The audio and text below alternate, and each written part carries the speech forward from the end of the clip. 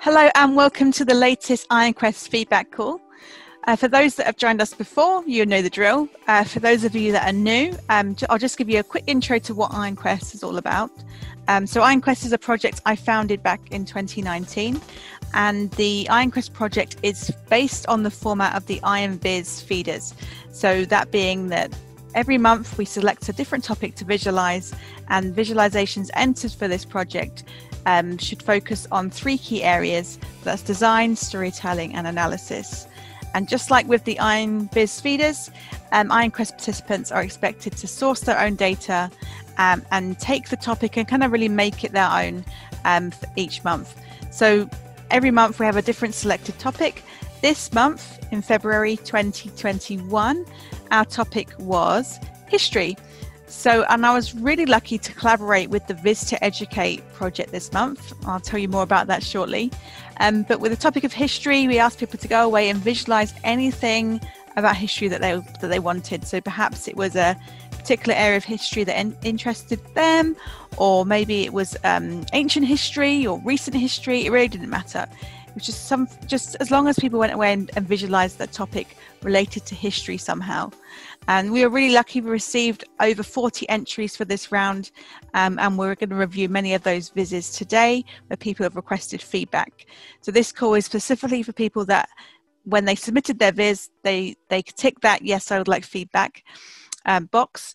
The feedback we're going to provide today is in two forms. So some people will have requested just general feedback, so how they could improve their overall visualization, whereas other people may have requested IronViz style feedback. So when we talk about IronViz style feedback, that's talking around the IronViz criteria, or the scoring criteria, which is design, storytelling, and analysis. So it's looking at those three key areas and determining what people could do to kind of strengthen their visualization in those areas. Quite often what we see with IronQuest entries, and there's absolutely nothing wrong with this, is that perhaps some people have done maybe a singular chart viz or something that's perhaps not what you'd expect to see entered for IronViz, that may need some more kind of analytical elements in the visualization. But we'll get more into that when we start reviewing the vizzes. Okay, so this month is actually a collaboration with Viz to Educate, and I've had the pleasure of being joined by Eve Thomas and Vinodh Kumar. Hi Eve and Vinodh. Hey. Hey. Hi Sarah. Thank you for joining me today. It's a pleasure to be collaborating with you on the Viz to Educate project. Eve, do you want to give a quick introduction to yourself for those that don't know you? Yep, so I'm Eve. You've hopefully seen me on Twitter, but if not, I work for the Information Lab. I'm a data visualization consultant, and I'm co-lead of Viz to Educate along with Vinodh, and also diversity in data. So hopefully you've heard of both of those. I am also a Tableau public featured author, and I'm a 5 times Viz of the Day winner. So yeah, that's pretty much me. Thank you. And Vinodh?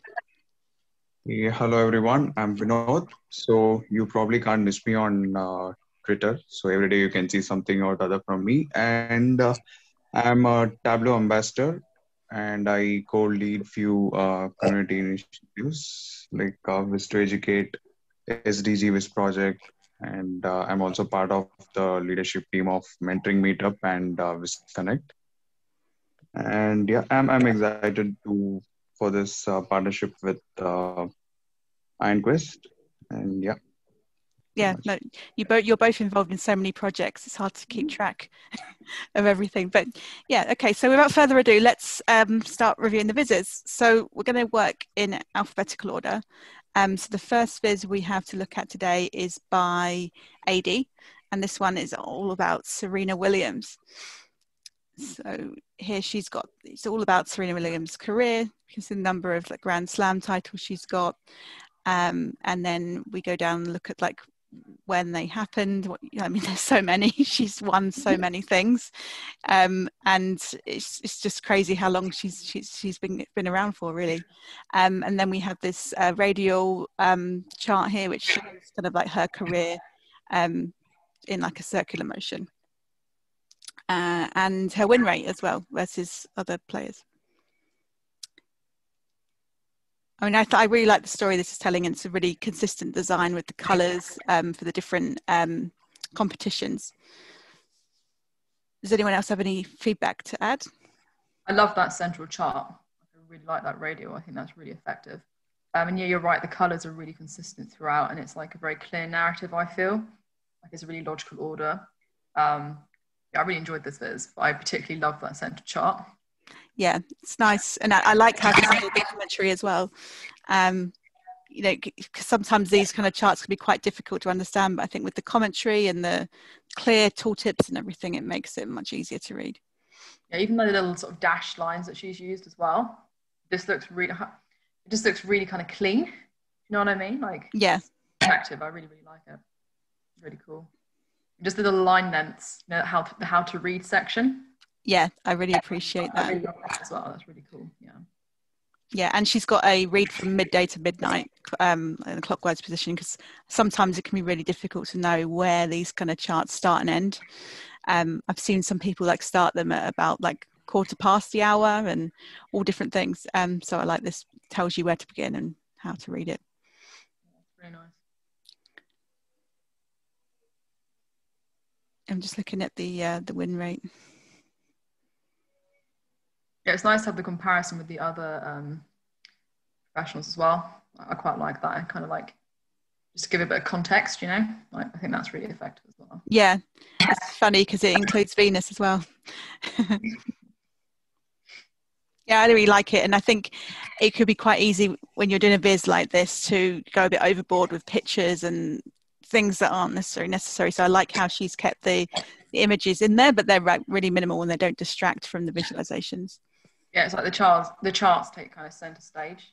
I prefer that when it comes to visualization. Yeah, and the bands are really nice, just to summarize everything as well. I mean, the number of things that she's won is just insane. It really puts it into perspective. Yeah, really cool. Yeah. Well done, AD. Okay, so the next one is by Alexis, and this is called 3.11. And this visualization is all about the tsunami in Japan in 2011. And what I thought was really cool about this viz, I'll just let it load up, was that it's actually in Japanese and in English. And I think this is probably the first viz I've seen that's actually been translated into both languages at the same time. I don't know about you, but it's not something we come across very often. So it tells the story of the earthquake and the tsunami, which I remember very vividly. I don't know about you. I watched a documentary about it recently, and it's really devastating. But it tells a story about the earthquake, where it was felt, and then moves on to, you can actually change this map. So you could change the epicenter to somewhere that you're familiar with. So you could change this to London, let's say, and you can really get a sense of the extent of the earthquake and how far away it was felt. So I think I clicked on this before, and I think once you select London, it would have been, if it was in London, it would have been felt as far away as Rome and Madrid. And I think that just really puts it into perspective how significant it was. It's a very good use of the buffer calculations as well. So to denote like the distance. Yeah, definitely. And then we can see the tsunami itself. I would say the only thing it's missing here is I think this is a timeline, and obviously it's only in Japanese, so I don't know what it says. But I think I assume it's a timeline.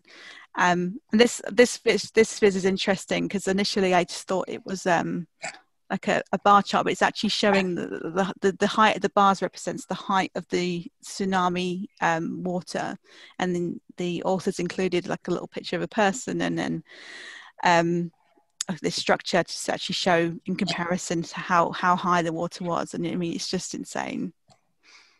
That's a really cool visual, isn't it? Yeah, it really does. It really does. Great way to compare, to show the magnitude of the impact. Yeah, definitely. Yeah, I think again, the only critique I give, as you said, is that it'd be good to have it in English as well, because I don't really want to know what that. Have to ask him. Yeah, but really, really cool. And I think it's a really nice use of maps as well. There's a lot of really cool maps in this that I really like a good map. It's so visual, isn't it, and interactive, and it's a really nice addition, I think, on the viz. So yeah, I guess my only criticism is if we keep going down, we start talking about I think this is the death toll. I think I've passed it. This one here, and I mean it's 25,000 people died. It's obviously a huge number, but I think it's that detail's kind of lost in this chart and then in this text. I would like to see something to kind of put that into perspective, so you can actually feel that there's people behind the numbers. Because I just felt that was lost in the way it's presented currently. Yeah, it's a massive number, isn't it? Yeah. You sort of had a ban or just something that would really highlight that, because that's, if you're skimming over it, it's kind of easy to miss. Like, I see yeah. And then these kind of circles on the map here, they're broken down into like fatalities, missing, injured. I think that they're so small that you just kind of lose that sense of the actual people. Yeah. But yeah, I really like the consistent kind of storytelling design throughout this. Yeah, I think it's like in quite a logical order, which I like. So it's like, Yeah. again, I mean, the focus starts off with the Fukushima incident, and around that he has given all the information, the pretext of it and everything. So how often it occurs. Fukushima is a tragedy, like it's very sad. Yeah. Nice. I like it. Yeah. Okay, let's move on to the next one. These are all general feedback for now. This one is by Alice. And it's looking at Black American representation in Congress. I think, was this for diversity and data, Eve? It might have been.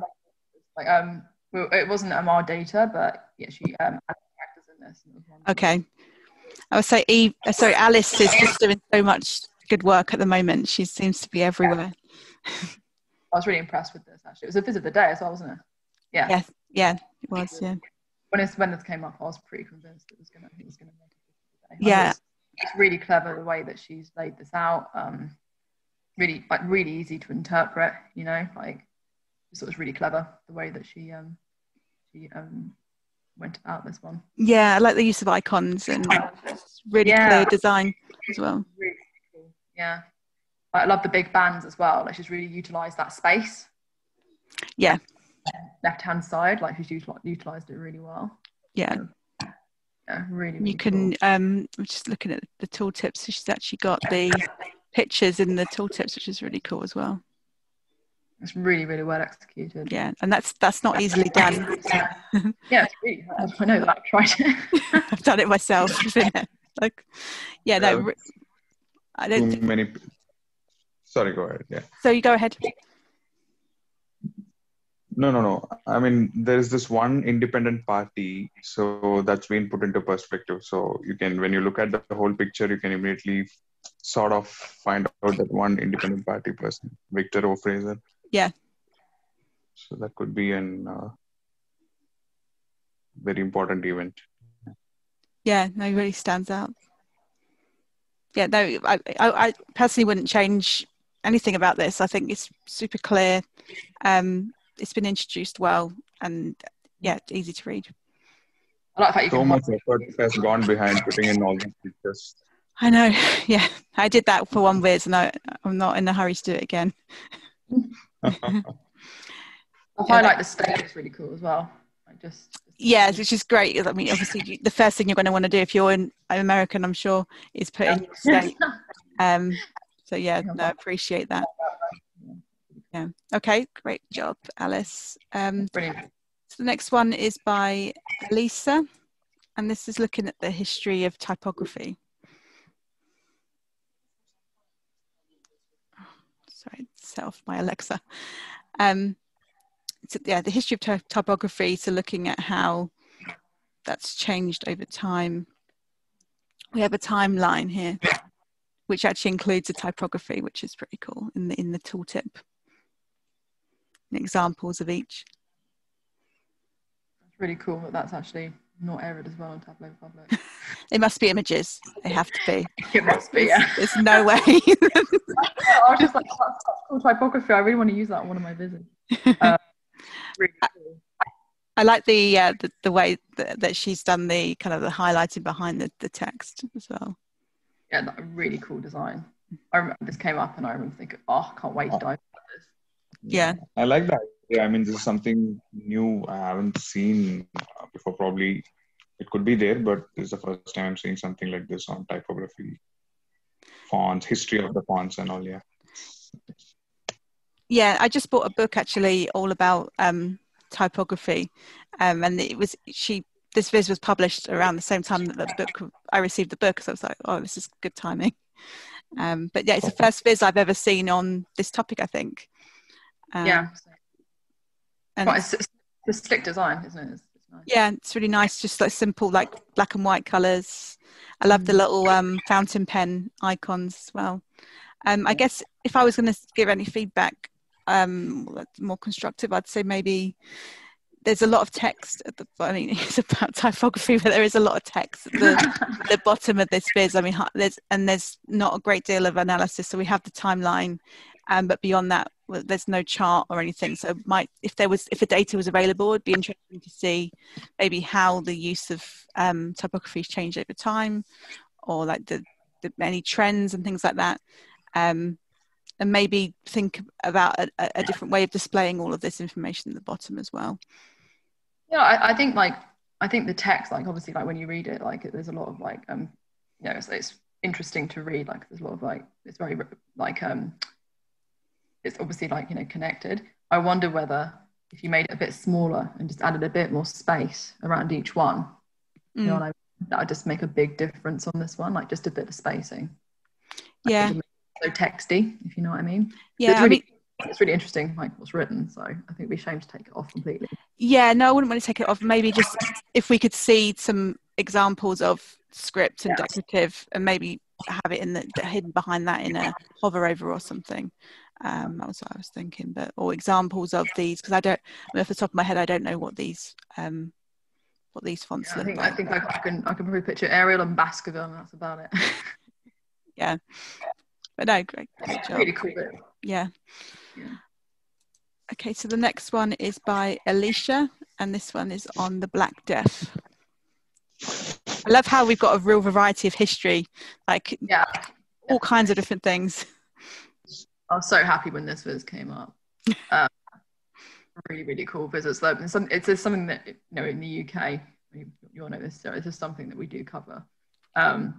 It was such a massive event, wasn't it, across Europe? It just changed the face of Europe. So it's a really, really interesting topic. If you don't know about it or you don't learn about it at school, this is definitely worth diving into, because there's a lot of information packed into this. Yeah, this will. I mean, like even in the subcontinent, people read about it in history. So this is a very important event, and I think that she has put in a lot of information in there, and it's quite informative. Yeah. It was a Black Death where they kind of put crosses outside people's houses, right? Yeah.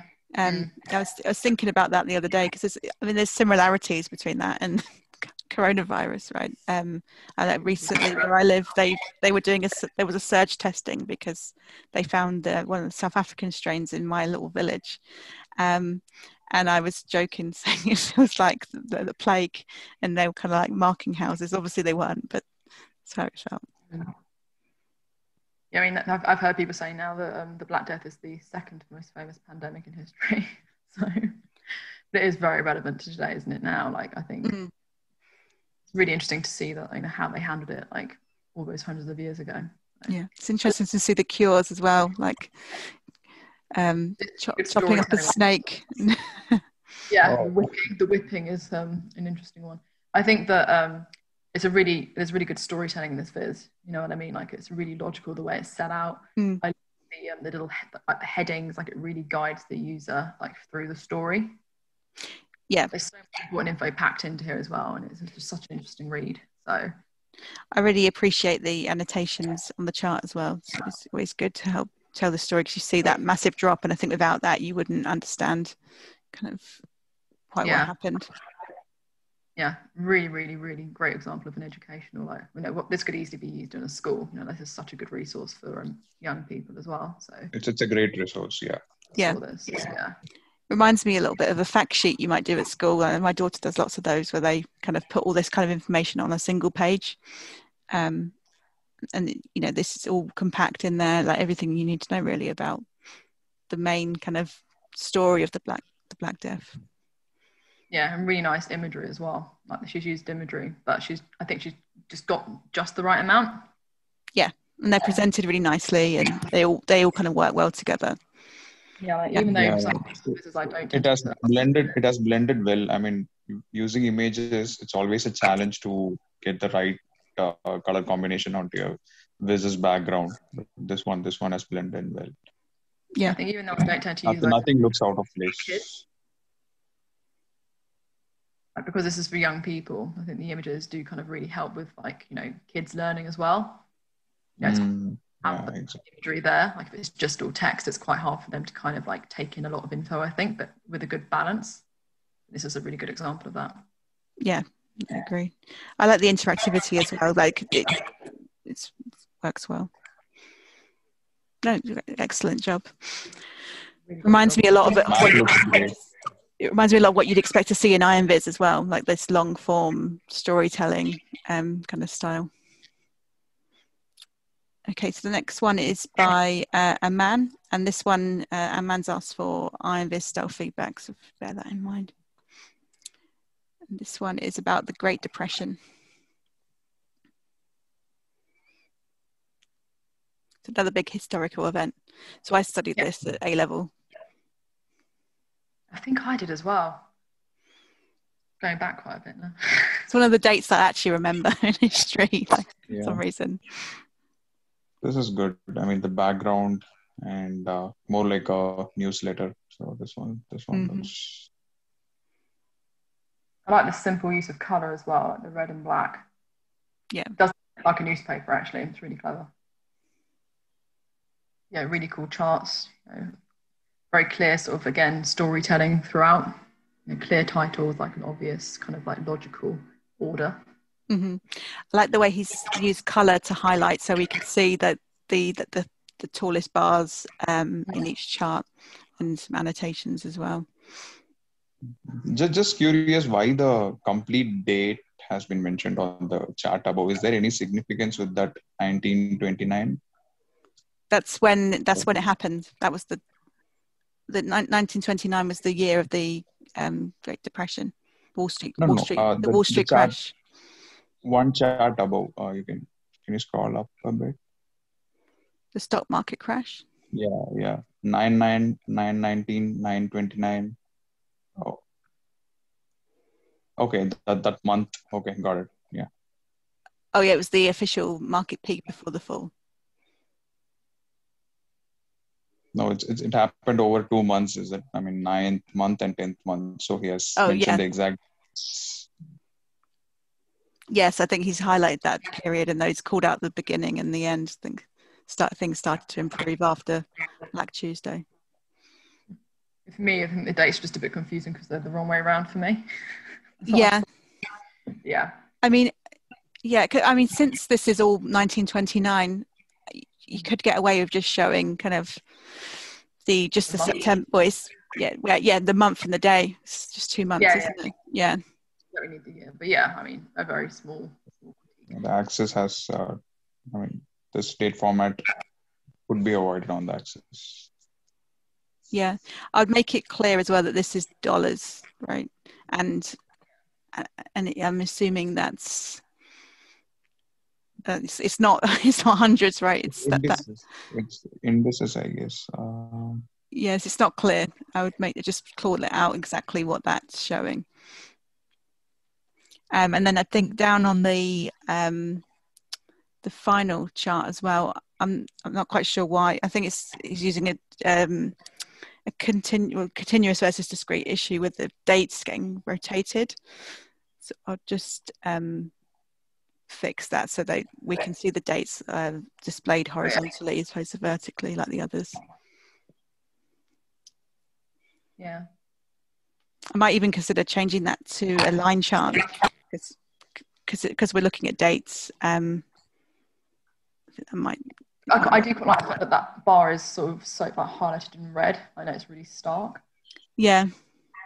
But I guess there's things you could do on the line though, right? You could maybe have a point on that line, to make it obvious, or a band. Or you could make you could do like almost like a dual axis, make those bars really thin, have like, you know, the line in red, but have the sort of line chart over the top. You can do some really cool things with that chart, actually. Yeah. I think it's still really effective the way that that bar's been highlighted. Like, I like the use of this. Yeah, totally. Okay, moving on to the next one. This one is. I love this variation, don't you? Like, it's brilliant. I know. This one is by Betshaw, and it's looking at Mary Jane Patterson. It's just general feedback.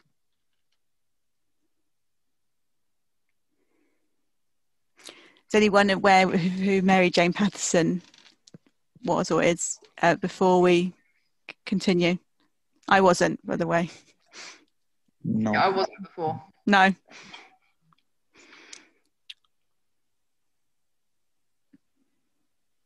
So she was one of the only black woman and the first ever who earned a full degree.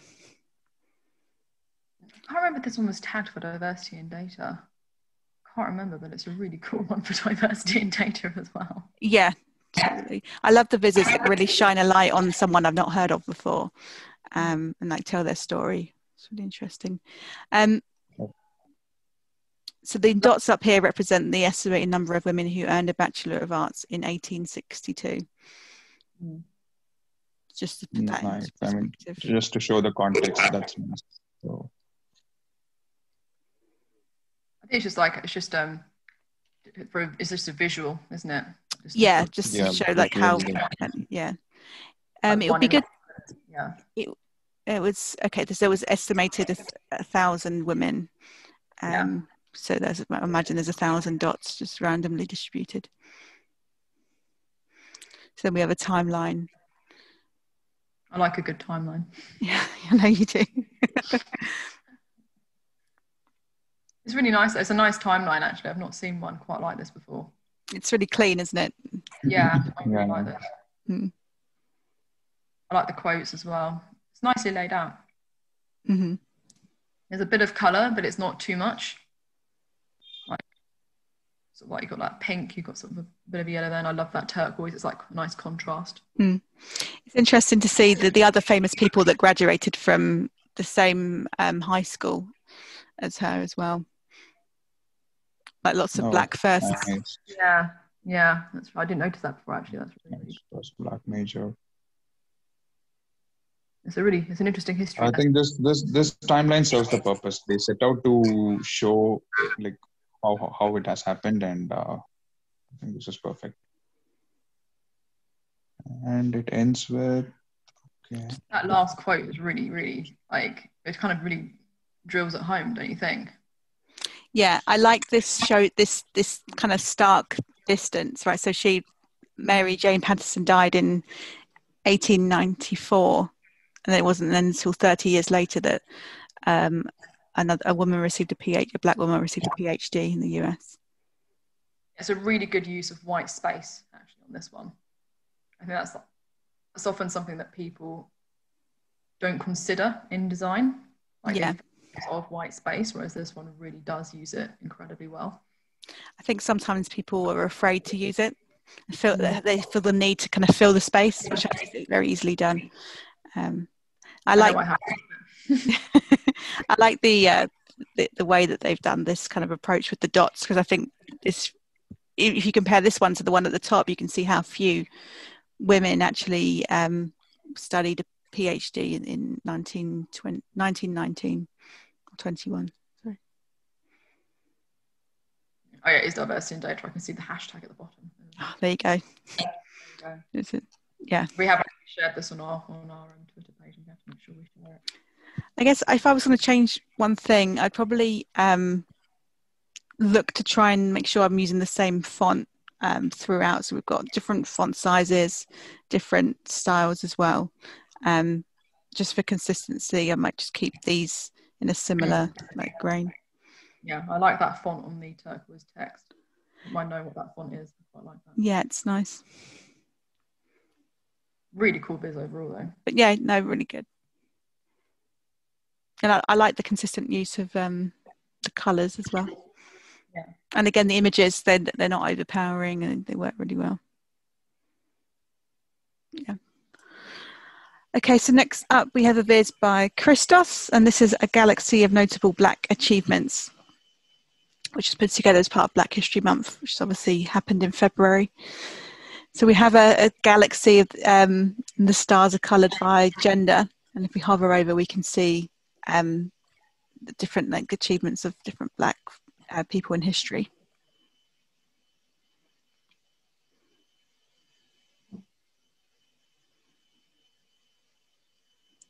So yeah, so I think it's great. I think it's a really nice way of showing like all the different achievements in the starry sky. I would say that the way that they're laid out currently is very random. So there's no way of seeing like the earliest to the latest. There is a slider though, so we can reduce the number shown so we can see different time periods. It kind of seems bottom to top actually looking at that. Yeah, no, I think yeah, you're right.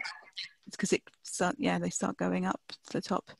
I like how we can see the different genders, which is great. You could have like a little, like maybe like, I don't know, kind of like a little kind of like a how to read or something to sort of indicate that it is going from like from top to bottom. You know what I mean? Yeah, so it does say hover over the stars or left click on the skyline to zoom by category. Left click on the skyline. Left clicking on this doesn't work for me, but anyway. The be at the bottom bit, won't it? Like just like that sort of like mountain. Yeah, that bit. Oh, okay. Yeah. So if you click on one of those, it looks like you can. Oh yeah. Oh, that's cool. Okay. That's cool. I would have missed that. I just thought that was part of the design. Yeah. Like a mountains. Yeah, it'd be good to have maybe that make that a tiny bit more obvious. Yeah, because you can't see those categories until you hover, right? Yeah. Yeah, I don't know how I'd go about doing that, but yeah, making that a tiny bit more obvious would be good. Yeah. And Christos did ask for IronViz style feedback. So I would say if this was to be entered for IronViz, it would definitely need a bit more analysis. So it's great what we're seeing here now, but there's not really kind of like so much of a story behind it. It's just kind of presented as it is, right?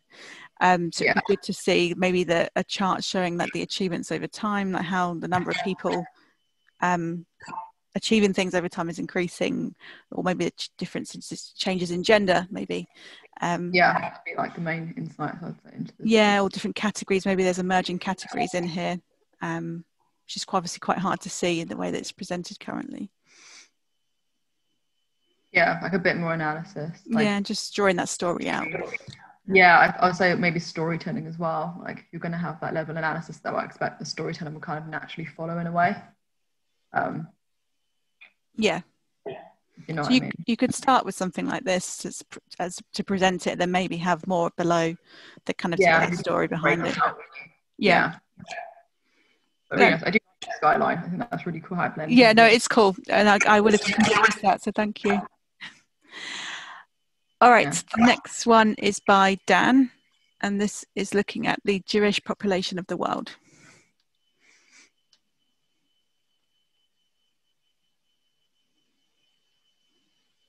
Through the ages. So I don't remember seeing this one. I think I must have missed this one on my radar.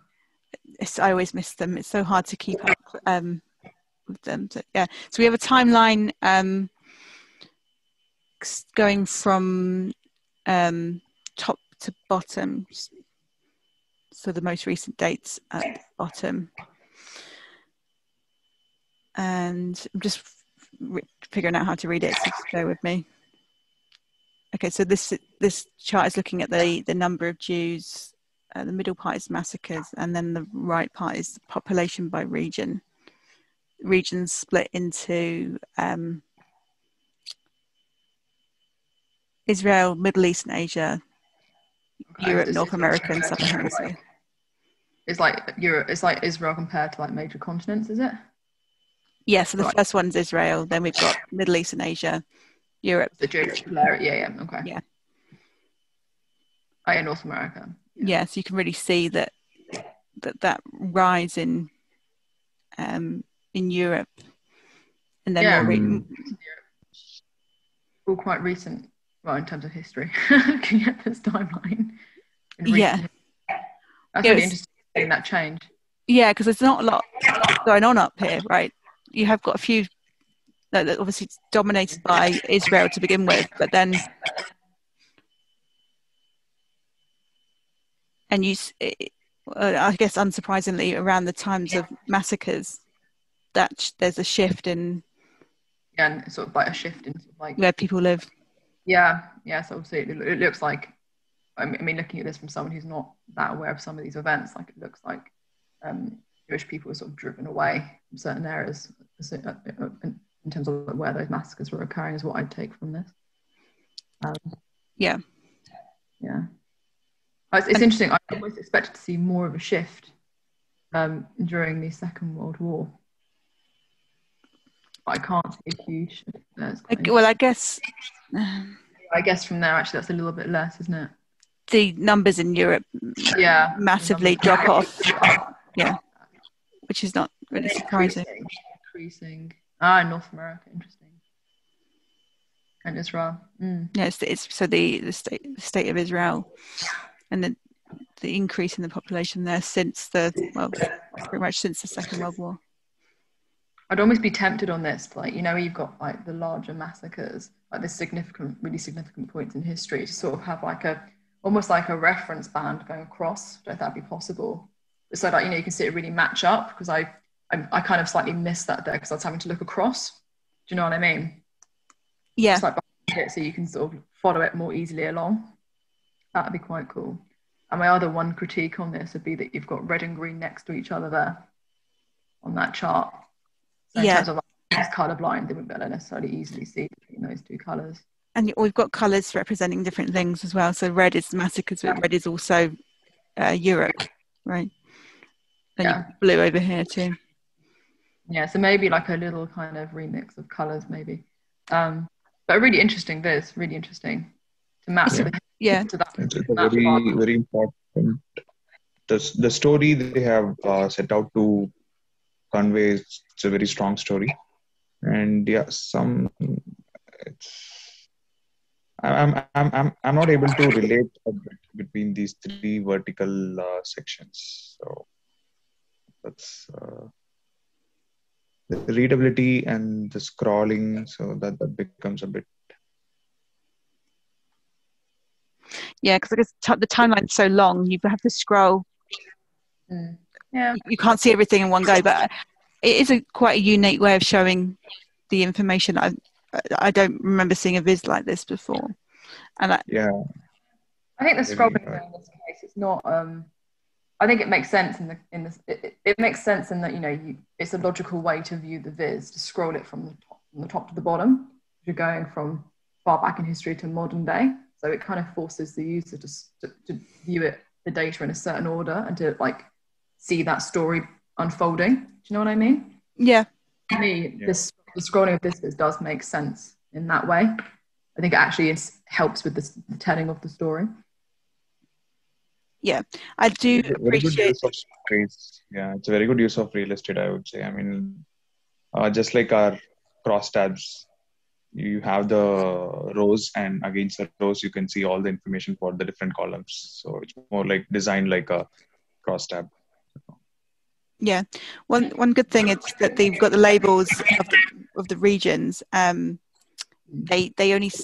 called out when they kind of that region almost emerges. So down at the bottom, you've got the emergence of like North America and the Southern Hemisphere. You don't need to scroll back up to the top to remind yourself what those regions are. And obviously it's Israel as well. Can you click on the countries to the right hand side there? Is that why they're in blue? Can you see that on that chart underneath the map? Different populations. Yeah, this is Wikipedia, right? Oh, right. Cool. Okay, didn't realize that. I didn't see that at the top. Yeah. Cool. So you can dive in and learn more about it if you want to as well. Yeah. Okay, so I'm just looking at the inspiration. So there's actually a chart here in the book at the top, which was the inspiration for this viz. So it's the same kind of principle. We've got the stack bars and the timeline. Oh yeah. Not the stack bars. This is a very informative viz. I mean, it has a lot of information packed, and it shows the whole story for almost 2,000 years. It's definitely be useful for schools as well, because I know I did a lot of studies on Judaism in RE at school. Actually, but particularly like during the last century. Holocaust. Yeah, but even more than that, like the origins of the religion and that kind of thing. So yeah, I suppose this one you could use for sort of not just history, but probably like religious studies as well, like RE. Yeah. Okay, yeah, so it can be one used across different subjects as well. So that's cool. No, it's good. Definitely a unique one as well. I've not seen anything else like this. Okay, so the next one is by Fred, and this is looking at the history of the Nobel Prize, which Eve, you know all about. I thought of you when I saw this. When I did it, I focused on kind of gender and ethnicity, whereas this one kind of focuses on everything else, which is kind of cool. It's kind of the story a bit, and I really enjoyed going through this. I love it. The moment I saw this, there's like so much information in it. I mean, like it's like a 9 century. Yeah, it really is. Yeah, I don't know. Just check. Fred's asked for IronViz feedback. I think he's probably hitting all the IronViz marks with this viz. This is so much packed into this. It was so cool. I saw this and I was thinking just that on its own on a viz, I'd have been really, really happy about, Yeah, it's funny you said about gender and how yours focused on gender. I think that this bar chart alone really kind of calls that out, right? The stark difference between the number of men and the number of women.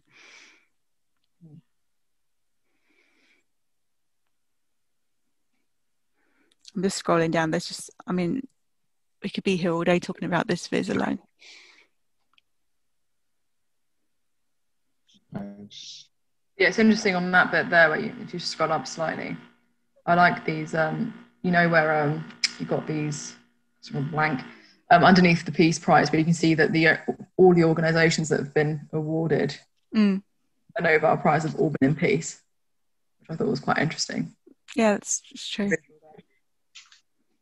And you can easily, I like the bright turquoise that just, that little kind of pop of colour, which you can really. Yeah. What do you think about this? I guess it's almost kind of like a Sankey, but with straight lines. I think the viz that I thought was a little bit like busy looking. Not necessarily like it, more just that not as easy perhaps to read as some of the other sections. Yeah, I don't think I've ever seen anyone else take this approach before. Not with straight lines, at least. Yeah, I'll be interested to know how Fred's built this. But yeah, I'll say this is the only point, that part of the viz that I'd say probably wasn't quite as easy to interpret, perhaps, if you're thinking like this is probably for students, like a younger audience. Yeah, I guess with the interactivities, I'm looking at it now, you can make sense of it pretty easily, so you can see like the dominant categories by country. Yeah.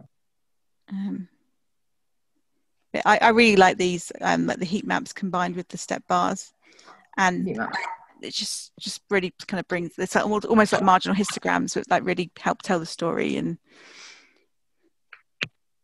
how things have changed over time. And he's also called out the wars, right? Because they didn't have any peace prize or any prizes given during the wars, right? The World War. No, I think it was just some prizes were, but the peace prizes weren't, apart from I think like what was it?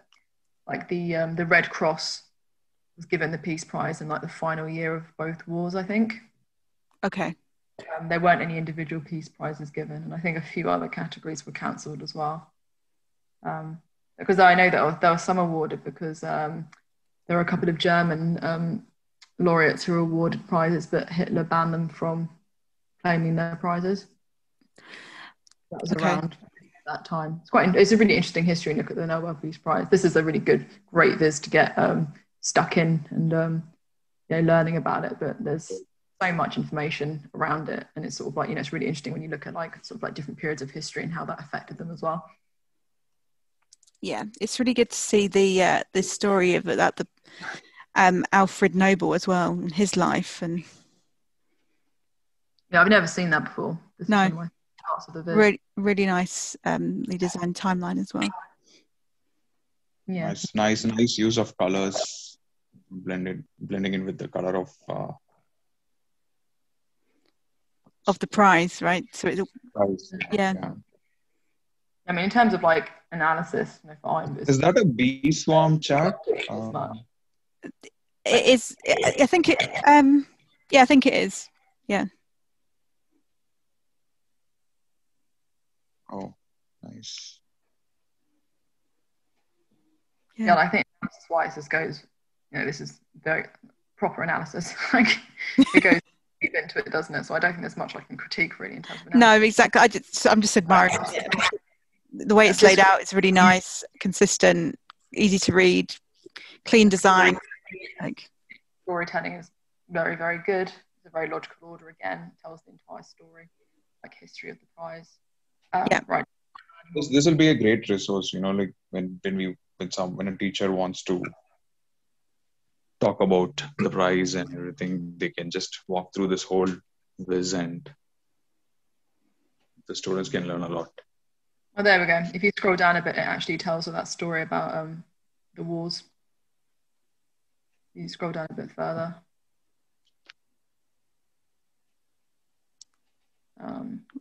In the bee swarm.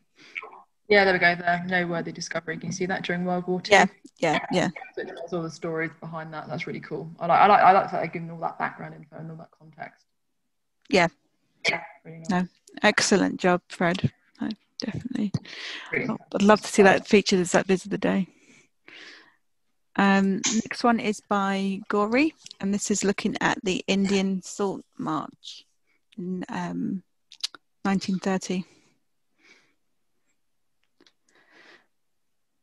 I remember learning about this for A-level history. We did we learned all about the British Empire in India. This was like a major topic that we covered. It's a very important event in history, and but I don't remember seeing this in Twitter. Oh yeah, I saw that, and I even asked her to submit it. Yeah, this is really small in size, so that literally everything is on the screen. So I can see like a nice timeline on the bottom. Yeah. Maybe the label, it could be rotated a bit. The labels could be rotated. Yeah, I was just thinking about that. I'm going to click on a date and see. Okay, so if you click on a date, the text changes. That's cool. Okay. Yeah. That makes more sense. And it would be better if she had used a map over there. So that sort of these dots here. Yeah, I was wondering what they meant. I was going to ask if they're place names. So that's like it's a track. So where he started and where he ended the march. So if it was on a map, it would have. Okay. Yeah. More helped a bit with the context. There. Maybe like use like a make or something there and actually showed the journey that way. Can you? They're not clickable. No. It'd be nice if they were connected as well. If he, to show the progression of the march. Yeah, the route. Yeah, that's the word. If I watch make line. No, if they've got the coordinates at the Latin long. I think that's how you could do that in Tableau. Yeah. Or even if you just plotted it as a line chart, right? You could probably figure out a way of doing it so they appeared without the map. But the map would be nice if it was available. You can't click on them, so is it an image? It might be an image. Yeah, it's not interactive at all. Okay. Yeah, I like the fact that it sort of like goes through the different stages though, and you can switch, like, you know, so it changes the text, so it gives you more information about each event of the march. Yeah, no, I like that. Yeah, and the bands are called across the top as well to give you like, you know, like, yeah, bands give Yeah. you the the distance, like, yeah. And the design's really simple, right? So we're only using really black and the background color. So I'll probably make it a bit bigger because it is very, very small at the moment. So definitely. Yeah, you could utilize, but you wouldn't even have to add any charts necessarily. You could just use, like, again, that white space. Yeah. Yeah. Yeah, definitely just give it more space and maybe include that map in its own kind of area as well. I don't map, think and you can make plot functions and probably draw the route also. So that will be more informative. Yeah. But no. I don't think I've seen a viz on this topic before. Again, though, it's a brand new one for me.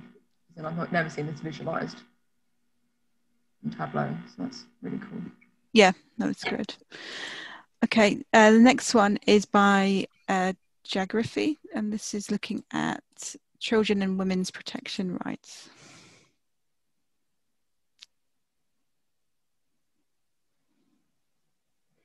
Let's wait for it to load up. I think this one was entered for diversity and data as well, I think. It's Indian law. There's so much information in this viz. I spent a lot of time looking at it when it was first published. It's almost like a fact sheet. Yeah, it's very informative and much needed awareness that needs to be created, right? Just wait for it to load up. But while we're doing that, yeah, it's not something you see visualized very often. So it's really interesting to see it in this way. Sorry, it's taking forever. I like that. I mean, we can see it a bit on the screen, can't we? I like the fact that you've got like different sections for each of the kind of like the Amendment Act, like the major sort of events in history almost. Yeah, Tableau doesn't like me. I'll try and look at it like this, so I won't touch it.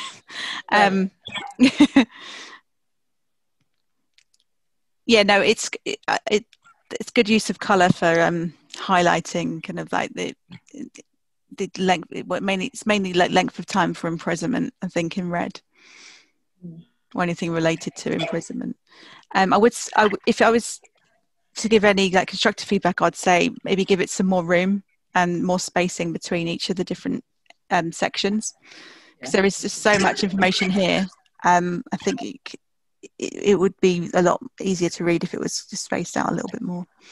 Yeah, I think, yeah, a bit more white space. Like there's a lot of text, and I know that the text that's on there is very, like, it's important. Like, it's really informative, so it's almost a shame to take it away. But yeah, like it either needs more space or less text to me. Do you know what I mean? Like, it just needs a little bit more room to breathe.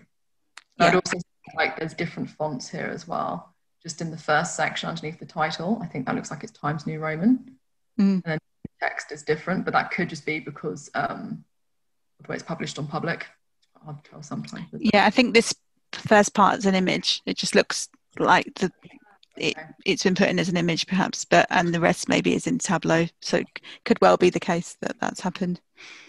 It could just be how it's published. But really, really interesting content on this. I like the fact she has highlighted all the landmark acts that was passed in the past 40-50 years. So these are like very important issues in India, and this is a great place. Probably she could be a law student. I'm not sure, but this is something which I have never seen someone, visualizing things on law. So, I'd just consider maybe even breaking it out into sections, perhaps, so we could have like paging, so you could see like each act on a different sheet maybe, and you could scroll through it as a story, rather than showing everything at the same time. Oh yeah, that will be great. A book kind of a format, right? With maybe with like tabs at the top, so you could click through and see each act individually with the analysis, and then you'd have more room for the charts that way as well. without losing Maybe any of she the could have text. also used the story Story option points. in Tableau. Yeah, that would work as well. Yeah. But no, I really appreciate this viz, and it's super informative. Okay, moving on to the next one. This one's by Jessica, and this is looking at trends on Twitter for January 2021. So very recent history. So we can see here the continents of the world, and we can explore the countries and see the top trends. Unsurprisingly, it was the US election by the looks of it. So we've got lots of Trumps and Bidens. Okay. So if we click on, let's say, Nigeria, just want to see if there's any interactivity. This is interactivity here. See there. So India talks about Trump. Okay. Okay, so I clicked on Nigeria. So the number one most tweeted topic was Trump, followed by Biden, followed by Republicans. I think all of these are driven by the US. Yeah. Robinhood is in as well, just as a random That was all to do with the stock market, though, right? Yeah, I think so. I'm guessing Robinhood is no man. They're having after all the Trump and under all the Trump stuff. Yeah, so this is India, so yeah, pretty much the same. Yeah. COVID as well. I would say I just noticed on the tooltip, I'll just clean that up a bit. So we've got the so get rid of the average zero. Just standard stuff.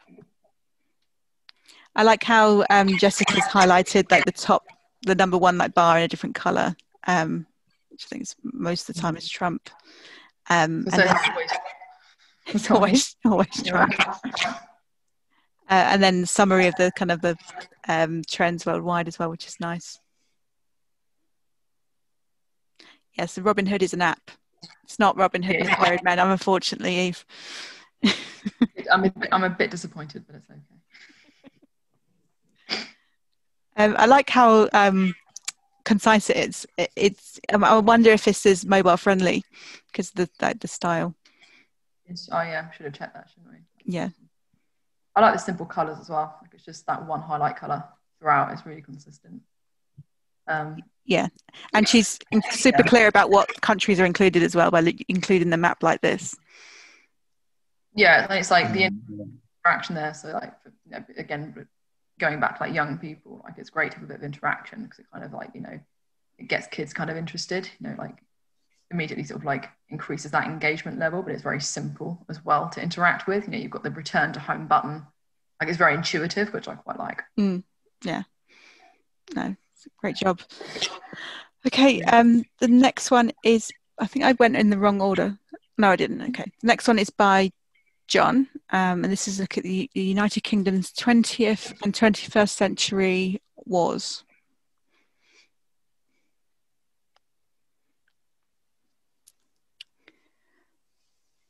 So we've got the wars by the UK wars by era. We've had a lot of wars. Yeah. To be fair, that is pretty much what we learned at school, isn't it? Yeah. It's very war focused, I find. Syllabus. Yeah. So I'm just going to scroll through. So you learn about Anglo-Saxons, Vikings, and all those wars and all, is it? I mean, that also will be. Well, at primary school, yeah. Yeah. So that's what my daughter's been learning about recently, is all about the way that Anglo-Saxons and Vikings lived. They have a lot of visitor centres around the country where you can actually go and live like an Anglo-Saxon for the day or something. They live things like that and experience what life might have been like back then. And they do these like pretend like battles as well. You can go to like reenactments and things.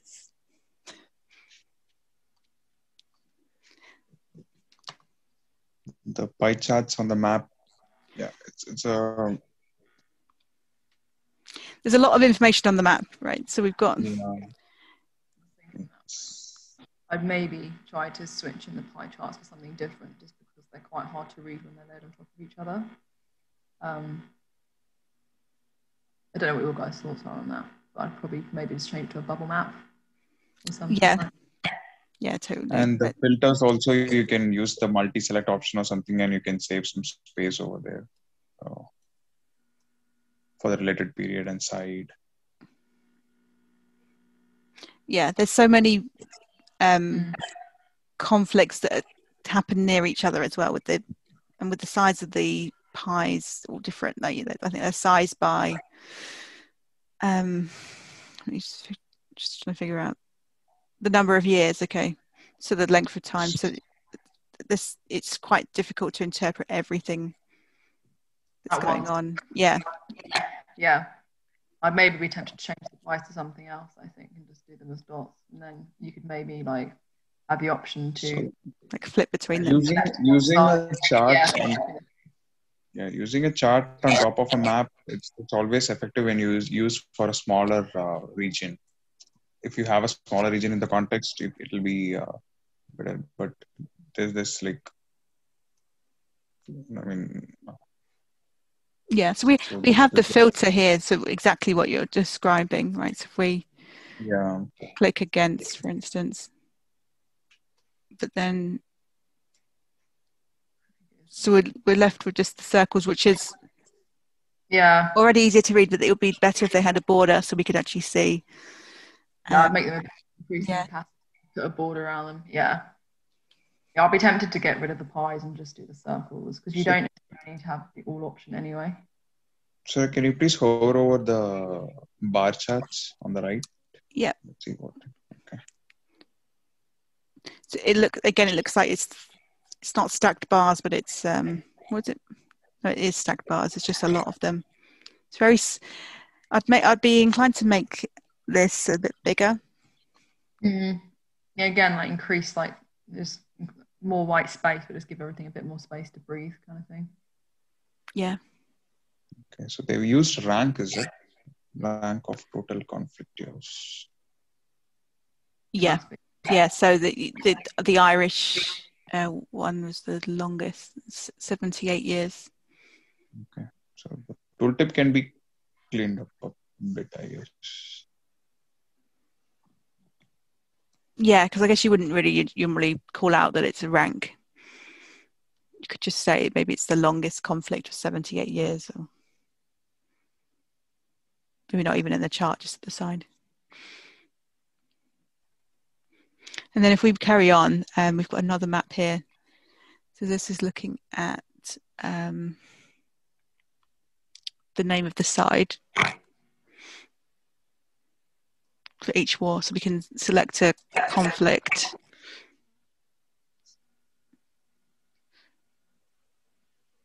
So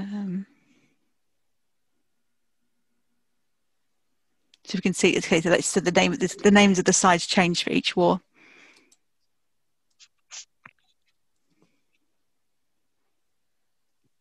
So obviously the world wars are across the world. Then we've got these more regionalized ones as well.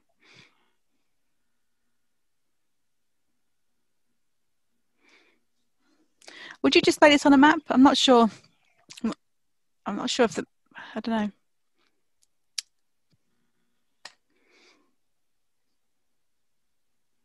Trying to think how I might do it differently. There's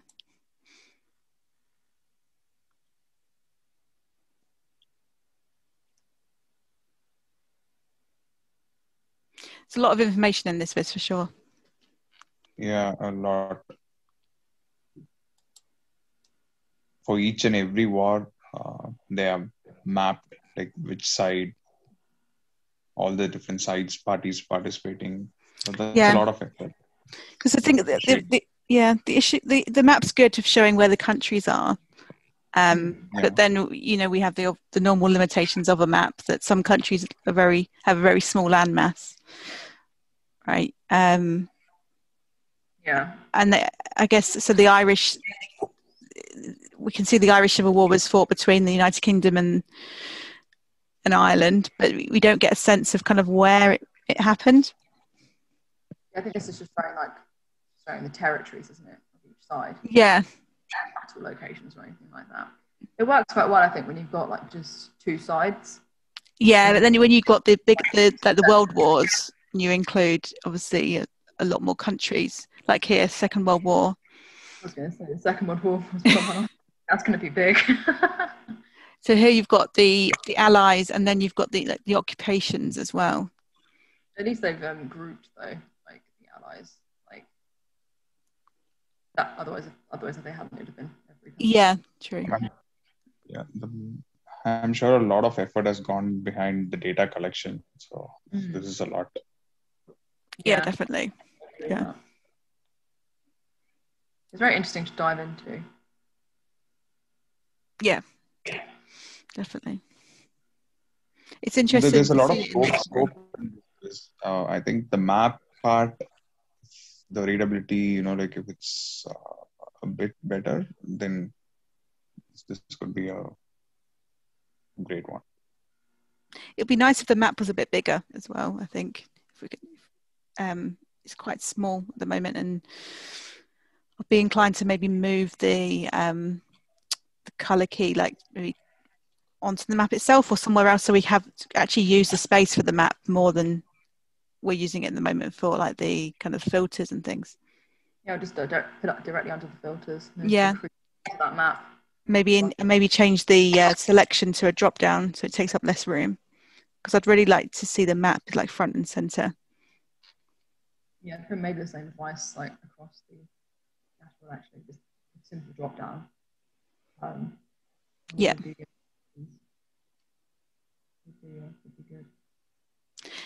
Yeah, definitely. That top chart, it's almost like a timeline, isn't it?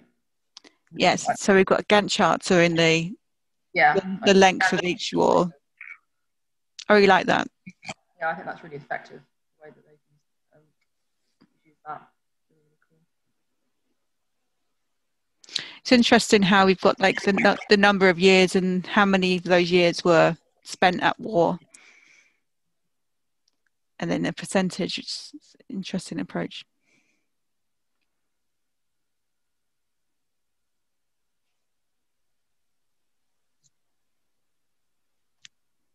Yeah. Okay. A lot of effort on data collection, and I think she has even done a lot of analysis to understand about each and every war.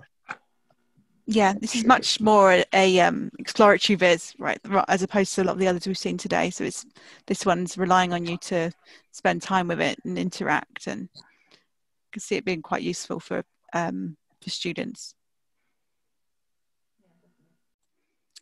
Okay, so now I'm really excited to announce we actually have a surprise co-host joining us today. I've been reviewing with Eve and Vinodh up until now, but we ran out of time. And rather than review the rest of the videos on my own, I thought it would be really nice if I could get someone else from the community to join me. And thankfully, Michelle kindly volunteered. So I'm really excited to be joined by Michelle Frayman, and we're going to review the next around 11 vizzes together. Now, I think Michelle has participated in pretty much every single IronQuest round, at least in the last 12 months. She's been a real advocate of the program and really supportive. So, Michelle, I'm really honoured to be joined by you today. Welcome to IronQuest. It would be great if you could give us just a quick 30-second intro to who you are. Possible. Thank you so much for inviting me. I'm really excited to be here. As Sarah said, I've been participating regularly. This is one of my favorite community projects. I love the ability to stretch my creative skills. I have been actively participating in the community since 2018. Makeover Monday was sort of my gateway into it. And I've also done Project Health Viz, Diversity in Data, and some of the other initiatives. And I'm really excited to be here today. Thank you. Yeah, I do feel like you do everything. Thank you. And I love it when you do like the like triple whammy kind of vizzes, which tick off like, I think you did one this month for IronQuest. Actually, it was like there's diversity in data. This was good for like Project Health is like it's everything, which is super fun. And if you can do that, then it's a massive time saver. So yeah. It's true. Yeah. It's because I'm lazy or efficient. Really, really efficient. Yeah. Really efficient. We'll go with that. All right. So without further ado, let's get started and get into the vizzes. So Let me just bring up the sheets. So the first one we're going to look at is by Mahfouz, and this one is looking at the ethnic diversity of the MLB, sorry. So we're looking at, this is I think a diversity in data visualization. So we're looking at the ethnic diversity of Major League Baseball and how that's changed over time, so we can see the different races and the makeup of those teams. What's really interesting is you can see the increase in the number of Latino players, or the proportion of Latino players over time, especially since it's really picked up around like the early 90s. And interestingly, the proportion of African American players has actually increased, and then it actually fell again more recently, which is, I don't know much about the about Major League Baseball, so if you can add any insights from the American perspective, that would be great.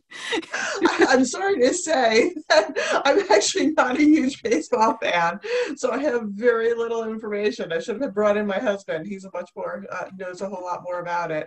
But I do love how the area chart makes it very easy to see the different proportions and how they've changed. I was sort of wondering whether flipping the axes so that the African American and Latino and Asian were on the bottom might make it a little easier to see that peak and valley. Yeah, because I guess you run the risk of, with these kind of stacked charts, that the trend is over. It's dominated by the portion that you have at the bottom, right? So sometimes it can hide underlying trends by presenting data in this way. So it would be interesting to see, as you say, some of the smaller categories at the bottom with the kind of the big like white category on top. I like the design though. I think like, as you say, I really like the simplicity of it and the way that it is really easy to see those kind of trends over time in a single view. And we have the additional like kind of information at the top, which is always good. I guess one thing it's not here is the actual number of players. So we don't know if the number of players in Major League Baseball has increased over that time period, or you know, that would be quite interesting to see, I think. Yeah, I think particularly if you're looking for more of an Iron Viz format, digging a little more into the data and providing a little more context. Yeah. I would say if this was going to be an Iron Viz, I mean, this is a great place to start, but we definitely need some more analysis, some more kind of charts showing different ways of displaying that data, maybe some additional data brought in there to see. Maybe I'm just exploring the reasons why perhaps these trends are happening, and maybe why that it would be really interesting to dig into certain groups. So perhaps why has there been an increase in Latino players? I think one of the other things that I found a little challenging, I find the white and the Asian colors pretty much the same, and while they're separated on the chart, I think maybe choosing a different color might be a little more helpful. And then just sort of one of the more tidying things, if you make your axes go a little bit above 100, then you'll have a little more space so that you can move that 2.1 up so that it's not laying on top of the 6.7. Just to make that a lot cleaner, because there's a little bit of overlap there, right? I'd be inclined to actually move these labels and actually move this kind of categories and put them at the edge of the kind of the section that they belong to. I mean, I'm a big fan of doing this whole like text shading. I do it all the time, but I think if you just do what you said, and you know, extend that axis and then add those labels at the end, you could free up some space and maybe make this chart a little bit bigger. Yeah, and the other thing I noticed is it doesn't quite fit on the screen, but it feels like it could, which just would make it a little easier for viewing, because I think that chart could very easily be shrunk up a little bit. Yeah, I agree. And then perhaps to just maybe strengthen the storytelling point, some annotations perhaps would work well here. So we could call out particular years. I mean, we have some of this in the text at the top where there's reference to years and players and things like that. But if we could actually point on the chart where those years were and kind of describe those things as they happen, that might be quite nice. Yeah, definitely. Yeah, but no, great job. Okay, so the next one we're going to look at is by Matti Seuss, and this one is looking at the Roman emperors, and this is just general feedback for this one. Thank you. Yeah, this one was really pretty. Yeah, I love his vizzes. Every month he does something just really unique and amazing. Like, yeah, and really interesting. Like, I learned about Roman empires. It's one of those yes. that I would love to show my kids. That's the beauty of this round. We've learned so many different things about all different areas of history. Like every viz is completely different and a different topic. So yeah, I love it. History is definitely not my strong suit. See, I studied history up until I went to university, but I dug into particular areas. I did a lot of US civil rights history, which I found really interesting, like Martin Luther King and things like that. So always love vizzes that talk about that topic, but I didn't focus so much on ancient history or Roman emperor or anything like that. So yeah, don't ask me any questions because it's not my strong suit. No, I'm definitely not going to be quizzing you. Oh, it's funny. We were just talking about how we both. I also use the text for the legend, and I normally do not like the sort of standard Tableau legend, but I feel like it actually works for this chart because it's aligned nicely with the label down there, and it just fits there nicely. I'm not sure. I feel like the chart on the right, I sort of have to work a little too hard to figure out what he's saying. The diamond. Yeah. So maybe a title would be helpful? Yeah, I guess if I look at this obviously it doesn't fit on this page. It's quite a big viz. If I look at just this, you kind of miss that. I initially thought it was some kind of a decoration, but then I realized, okay, it's actually a viz. So perhaps, as you say, a title would be good. It's quite interesting that we've got Augustus served for 40 years, which, in comparison to the others is a long time. Yeah. No, I love that chart choice actually and how that works with the helmet. Yeah, I love that. It's really creative. And I think here, I know we've got a lot of colours in play, and I think they're all pretty. I mean, we do get some kind of slight repetition in the greens and the purples, but I think that's fine because there's some distance between them. And I'd say that chart we were just talking about on the right with the diamonds, I guess it's more it's more of a decorative piece than something that you're supposed to be able to see instantly, those insights, right? So you can still hover and see the names and the tooltips and the duration. So I think it works well. Yeah, no, I agree. And I really like sort of the squared off Veronis down at the bottom. What would you think about including a little bit of shading to highlight sort of the more, the higher percentages? I'm just wondering, since sometimes it's a little harder to get those distinctions, or do you think it's... Yeah, I think that would work well if we use different shades of this kind of yellow, perhaps, because I do like the bursts of color that we have in this viz. So there's the purples and the pinks. I guess once you get down to the bottom, that it is all just a single shade. So I agree. Perhaps just doing some shading on the bigger categories would be nice, especially where they don't stand out instantly. It's I guess this one is fine. We can see instantly, right? Birthright is the most prominent category, but on these ones you've got more of a distribution. Agreed. And most, I want to say, of the tooltips are really nicely formatted. Yeah.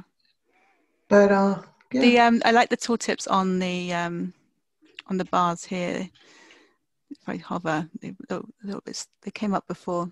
Here we go. Yeah. They're nicely formatted because you've got a lot of information in there. And a lot of attention has been paid to like the size of the text, shading and things like that. Yeah, no, I agree.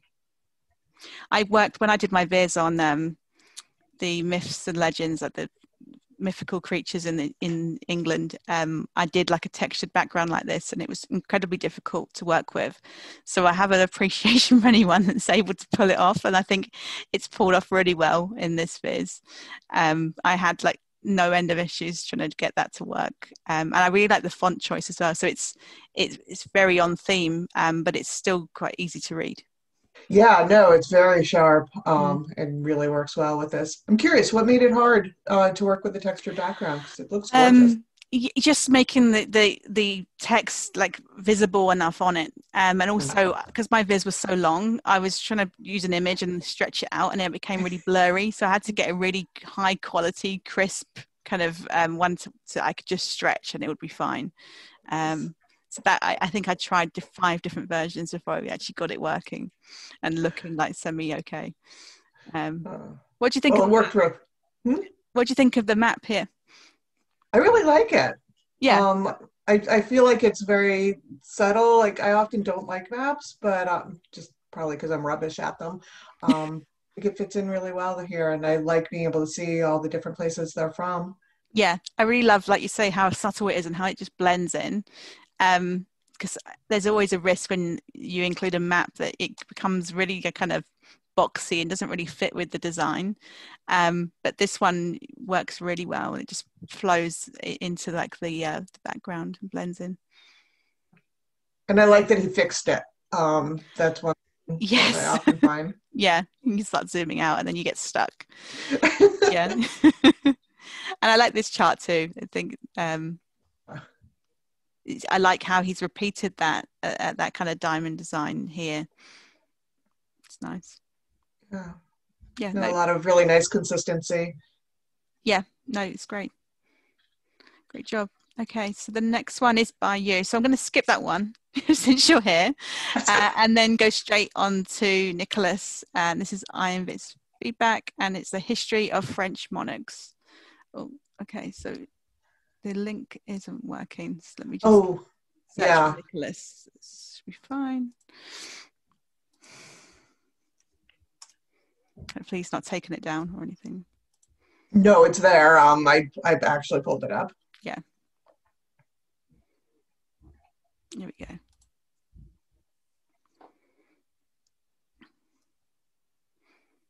Okay, so I'll just say right now, I know very little about French monarchs. So again, don't expect me to provide any additional context on this. I love that you can translate. If you click the icon on the right, it translates between English and French. Yeah, it's really cool. We actually had another viz for this round, which was displayed in both English and in Japanese, which I'd never seen before, both at the same time. But I really do love the bilingual like vizzes. Cool. So I will say, for my old eyes, it's very hard to read. Yeah, the text is really small. I love the design. Network chart, correct? For the most of it? Yes, yeah. But I really like the timelines running up and down the side, and then the stacked bar for showing the different the eras. Yeah. There's a lot of information in the tooltips as well. Oh, cool. They are slow to load. Oh yeah, those are very nicely done. It's loading better on yours. I really like it. It's something I could imagine being like framed right in a school or something. It's really hard to do these. I know people try them with the British monarchs, and it's like a family tree, isn't it? It gets very confusing, and you have lots of different branches going off in different directions. What I will say is I'm not sure I'm getting any insights out of it. No, it's kind of, I mean, we've got the information presented and it is what it is. I guess what's interesting is the icons, right? So we've got these different icons up here to say who that person was, or maybe some other information. So it's not, we've got monarch, parent, information, monuments, money, dead. I'm not quite sure what's dead is referring to here, because I guess, I mean, all these people we know have died, otherwise they'd be incredibly old. So yeah, I'm wondering, you know, maybe it's so beautiful. Like the design is clearly sort of this one piece framed, but then you miss out on your analysis and storytelling elements. Yeah, I mean, yeah, this is great as it is, but if it was going to be entered for IronViz, it would definitely need some more data behind it, and I appreciate that's not easy with this kind of data, right? It's kind of is what it is. We're just looking at kind of reigning periods of different monarchs, and to gather data you'd probably need data on each of them, and it would be a very big project to try and attempt. So yeah, I totally get what you mean. I guess you get a sense of the length of these kind of eras. And what's interesting is there's a lot of kind of interconnected parts down at the bottom. But I'm not entirely sure what that means. Mm-hmm. Oh, and there are different icons so money, monuments at the top. Yeah, so that's the one I called out before. So like, let's find a monument around money. There we go. I guess, are they just additional facts, perhaps? I'm not sure, so maybe a little more context on what the purpose is. Maybe that's under information. Then the information. Huh.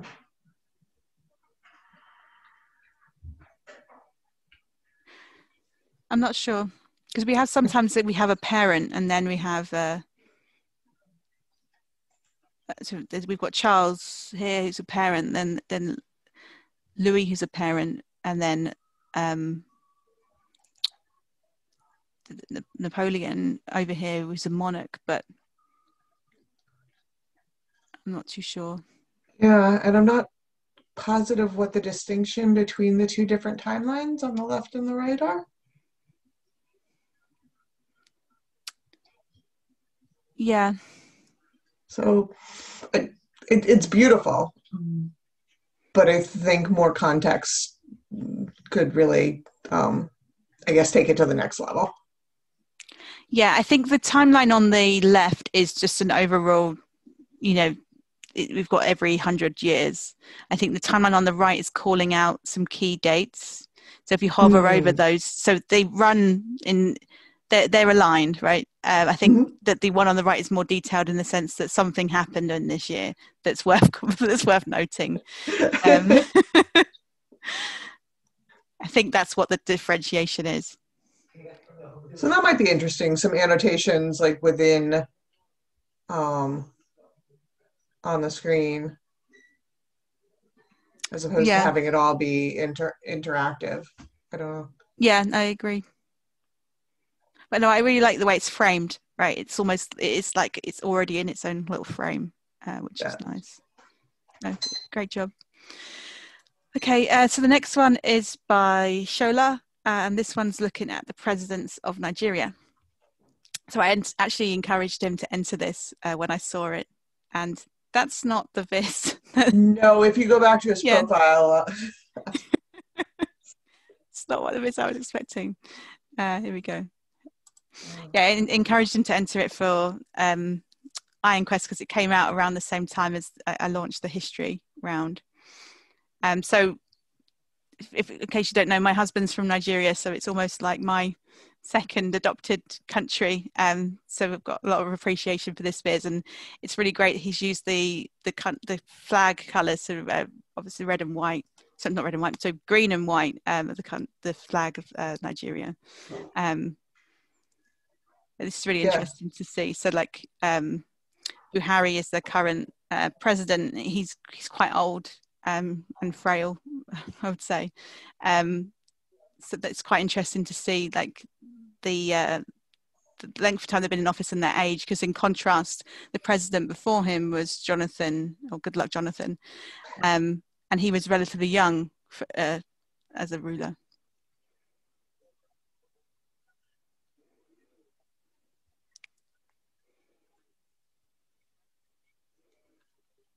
So I'm trying to understand what sort of the background design is.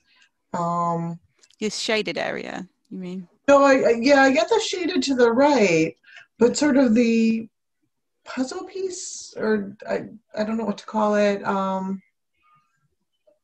It definitely provides interesting. How do you mean? So like around the 36, 37, you see how the shape. Oh yeah, there's like a shaded box. Yeah. I'm sort of struggling with. Is that just maybe a design element? I think it is. Yeah. I personally, I might see what it looks without it. I guess it might have been included to try and like make them pop a little bit. But I guess the problem we have is that I think the label isn't in that kind of shaded area, right? Right. Yeah, I think I would look at it without. I really like having the right-hand side shaded and the left-hand side lighter, and I love the head of state with the curvy line. I think the other design elements work really well for me. I think that one is just a little bit distracting. Yeah. Would you? Because here we've got the shaded area, so we can see presidents over the average age, and then below the average age, and there's kind of a darker area behind the older kind of section. Mm-hmm.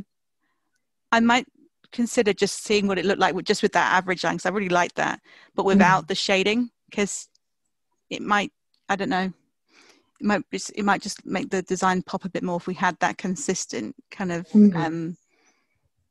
I guess creamy kind of color at the back. Yeah, no, I agree. Really nicely designed tooltips.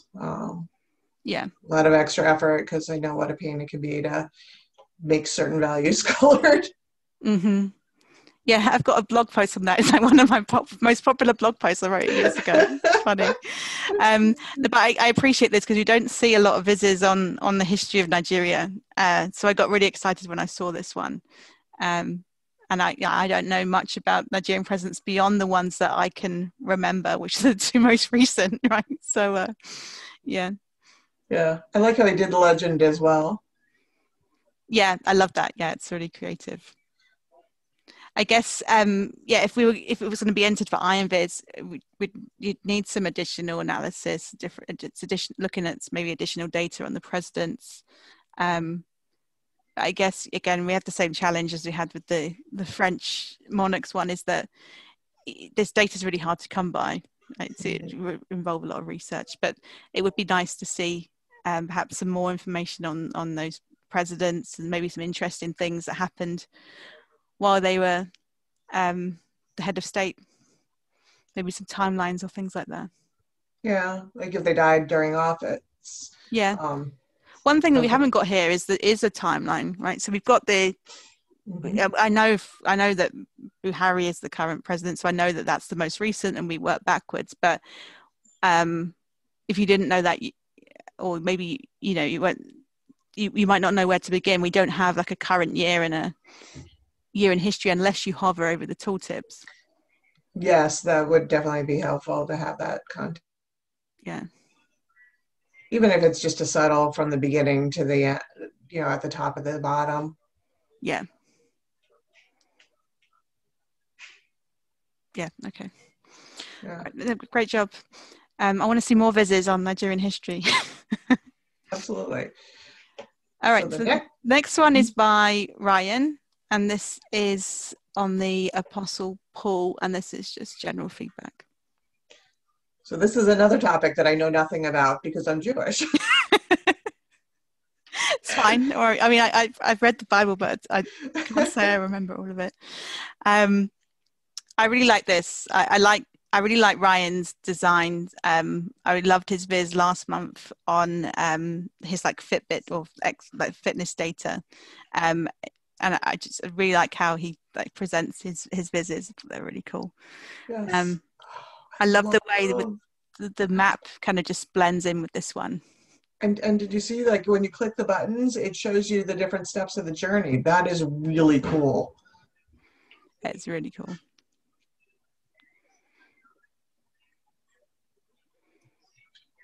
Yeah, I just love it. And I mean, if we look at this, there's only a few colors in play, right? We've got just the yellow, the white, the blue, and we've got the annotations, which is something I always really appreciate. And the box at the top left changes when you change the buttons. Yeah. So that's a really nice detail as well.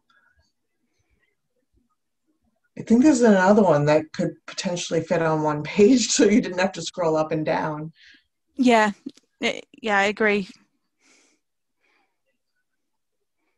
I think ever since my vizzes exploded on your and Eva's screens and you finally taught me like how to properly size them, I've been obsessed with either keeping them on one screen or making them like not worth scrolling for, but like longer. Yeah, I do. I remember that. It's funny. I've forgotten. I think we were using like PDF sizing, or there was something crazy. I think I was using either automatic sizing or like I don't remember what it was, but I just remember them being huge. And finally, she just got so frustrated she pulled it down to figure out what was going on. So why is it so big? I struggle because it is unpredictable with the sizing, especially once you publish, right? I try and stick to a standard size for business dashboards, but then even then, it's sometimes you get a little bit that's cut off at the bottom, and it's really annoying. Yeah. So he wanted Iron Viz feedback, correct? I think it's just general. Or was this general? Yeah, just general. Okay, sorry. So we're looking at the number of books that Paul wrote. I'm just trying to get this viz in tooltip to come up. It's been a little bit slow. The one on the chart on the right would be nice if it was sorted in descending order. I understand Paul's at the top because it's Paul and it's about Paul, but he's already highlighted it. So yeah, agreed. Or maybe is it because it's the same order as this? It's the same order as this chart. So that's an interesting question. Do you keep them consistent or do you sort in descending? Yeah, but I agree. Yeah, because Paul's already highlighted. We can see him really easily.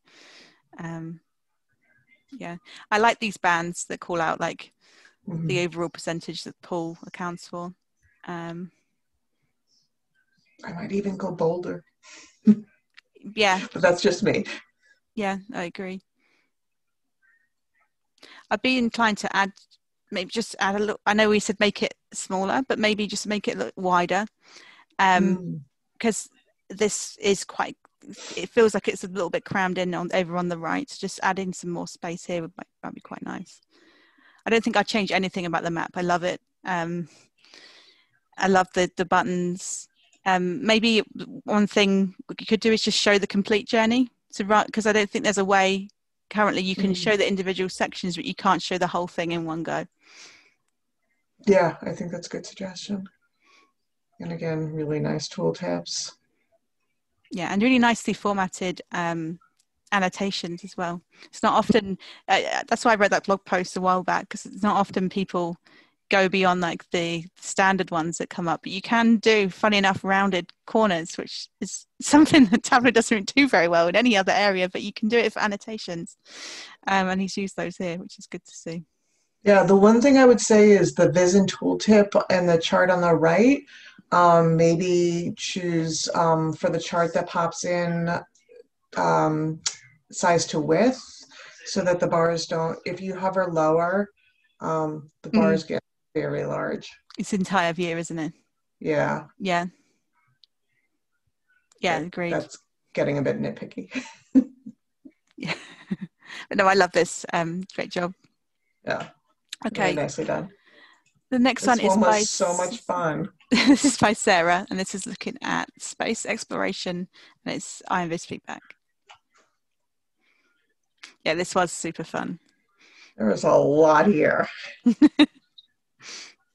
So we're looking at the history of space exploration from 1961 to 2020. There's the play. And we can use this. We've got the click the triangle to play or move through the different years. Okay. So the rockets take off.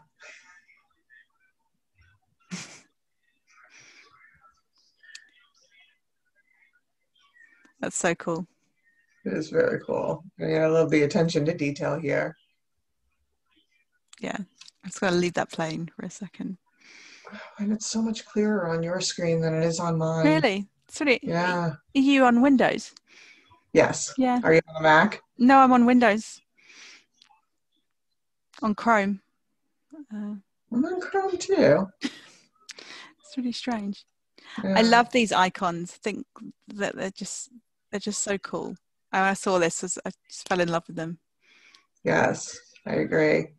I feel like there could be a little more space. Yeah, there's a lot packed in here. I agree. Maybe you mean more space on the timeline, perhaps? I'm trying to think. It just all feels very compact. And that's something I sort of fight against a lot because I, again, like to be very efficient. But yeah, maybe just make the whole thing longer would be beneficial because the icons are so detailed. It's something I'd usually advise against. I'm very like the minimal icons, keep them all looking the same colors, and that breaks all of these rules. But I like the playfulness of it. It's like very cartoony, and I like that. Yeah. One thing I would change is I'd do something with this color legend. Try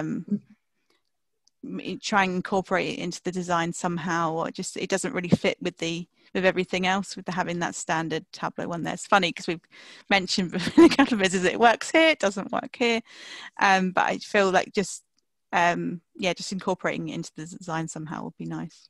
Yeah, I agree. So this is another one with tons of interesting details, but not a lot of analysis. Yeah. And maybe even including a band in the top chart about like the total flights or total astronauts or something.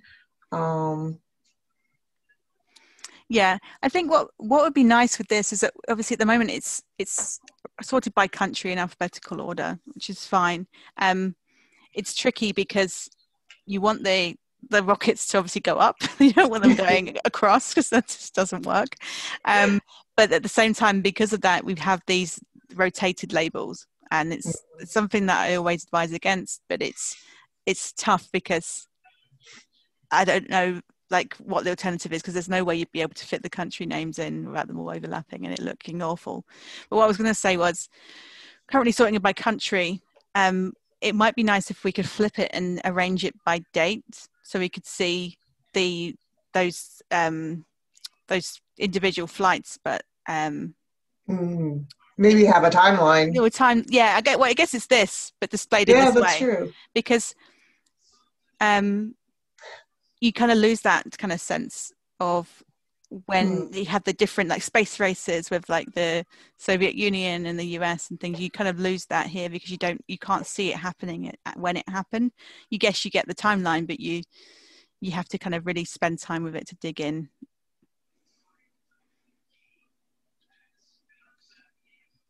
And these are more kind of this, events rather than individual countries and what they were doing.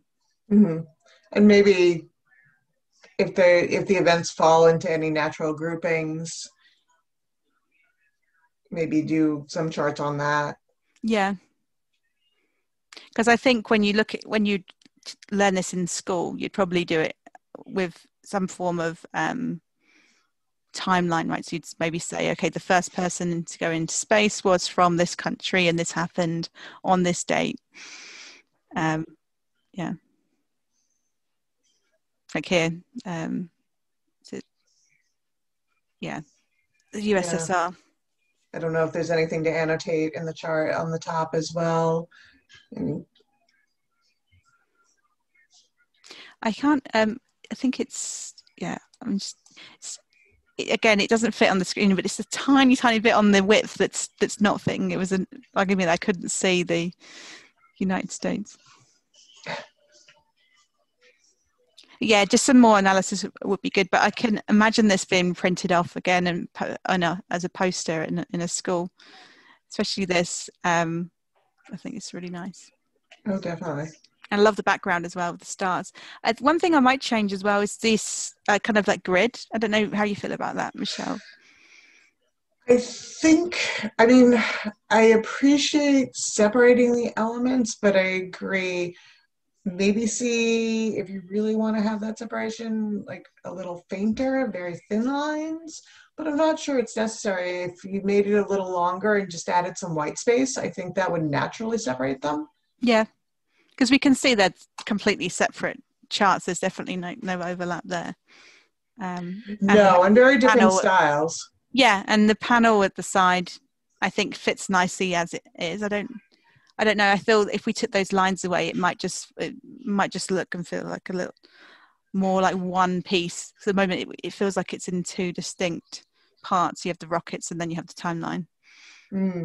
Oh, it took me a minute to figure out why the timeline color changed, and then I realized it's past versus future. Yeah, and current. So we have the Mars. Yeah. Then it's just happened. Yeah. I wonder, would you keep the colors consistent with the rocket ship colors at the top instead of the blue for the past? Because you could still have that, like you could do it yellow to orange to red. Yeah, I think maybe that might work better because we introduced new colors here, and I think purely just for design reasons. Yeah, I think if we kept to the kind of the red orange color palette, that might work. You still get those pops of the fun blue with the icons. Yeah, maybe she tried that and maybe it just didn't look right with the icons. Could be. Yeah, but no, great job. Yeah, well done. Okay, so the next one is by Siku, and this is looking at African American inventors. So this was diversity in data, I believe, as well. So the 100 patented inventions created by African Americans.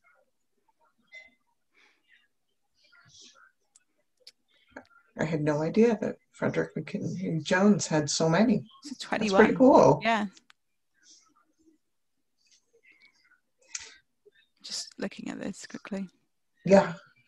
Yes, it's interesting that I wonder what defines a key invention. I think that would be a good thing to define here. Yeah. Very helpful. And, maybe tell a little bit of more of a story about the inventors or about the history. So it says click on a dot to go to a patent, and I'm going to do that. So Frederick McKinley Jones invented the automatic refrigeration for long haul trucks. Oh, so cool. If I click on that, it'll take you to the page.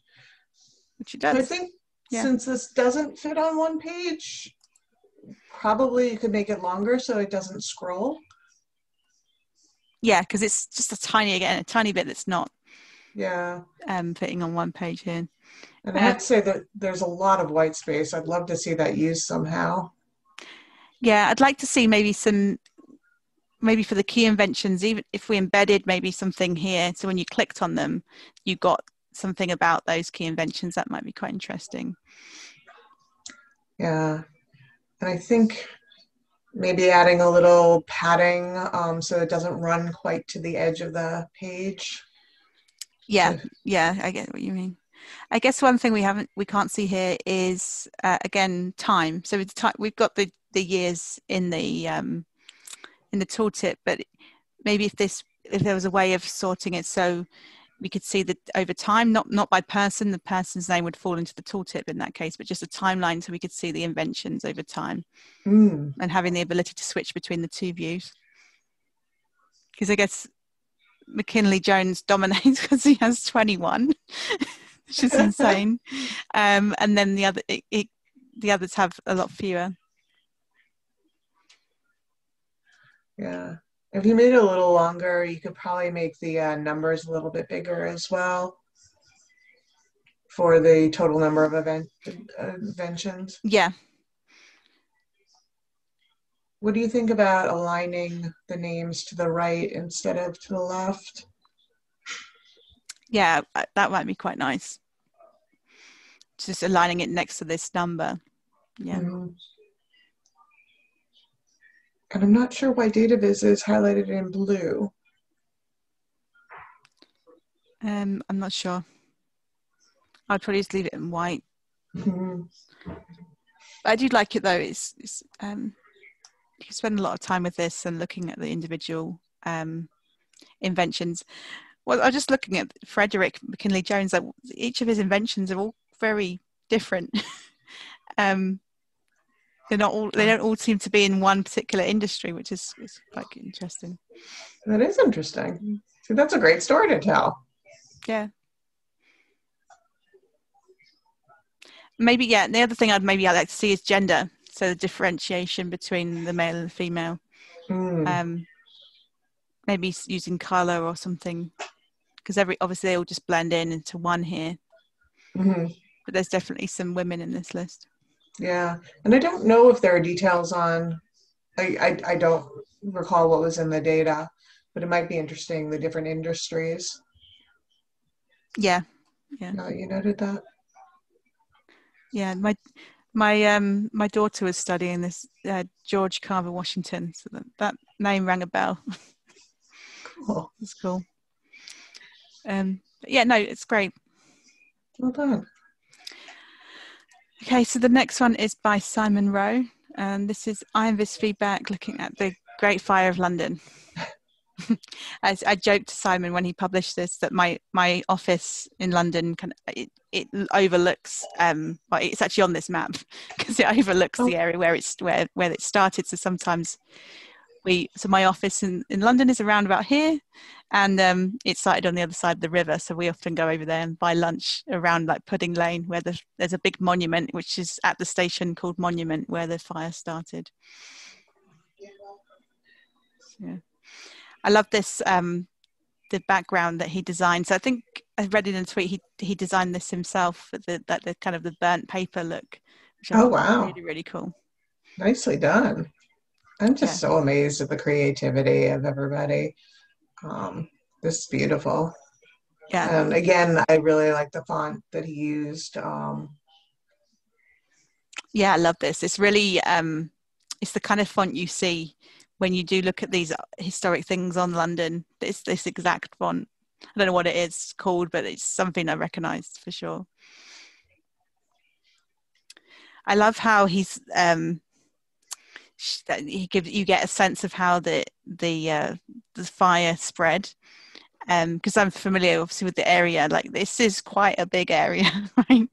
And I've never seen it presented this way before. I thought that was really cool. Yeah, I think with the little fires on the bottom, it's a timeline, and it took me a while to realize that. So again, maybe just very subtle, like tagging the beginning and the end for the of the timeline. Yeah, agreed. I think that such a short period of time too. Yeah, it spread really quickly. I guess, I mean, that does show with the second, third, and fourth. I still think it could be helpful. Is there interactivity on the map? I don't think so. I don't think so, no. I think he designed it in Mapbox, yeah. But no, there's no interactivity. I guess, what would you expect? I guess it really kind of self-explanatory, right?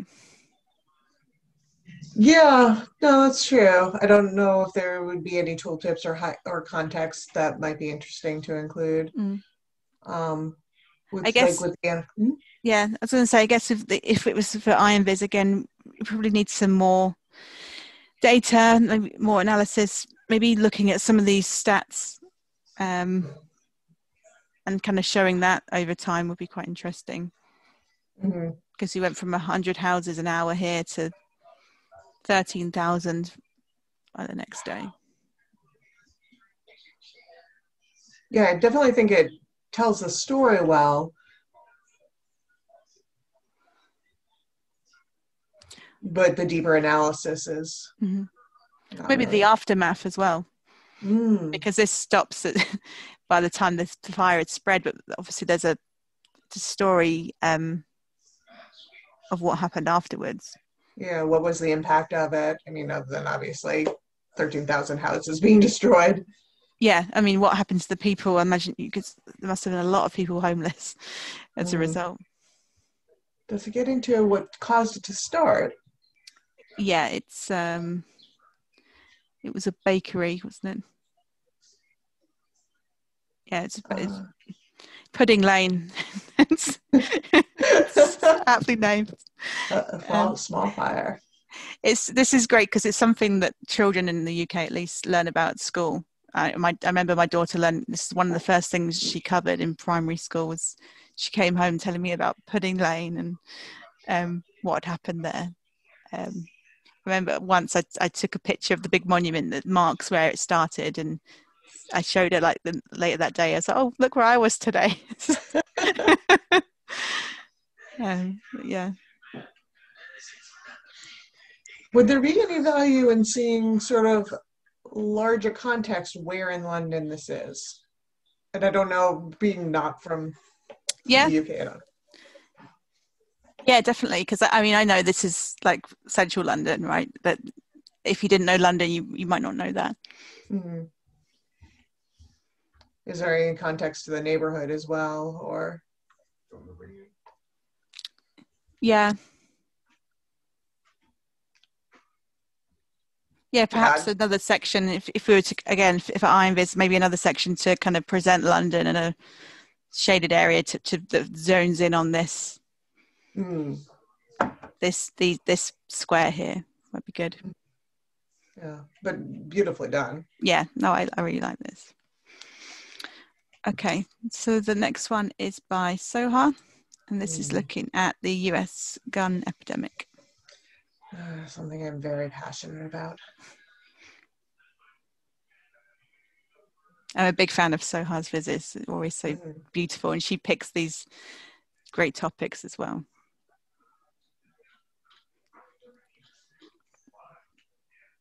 Just waiting for it to load up.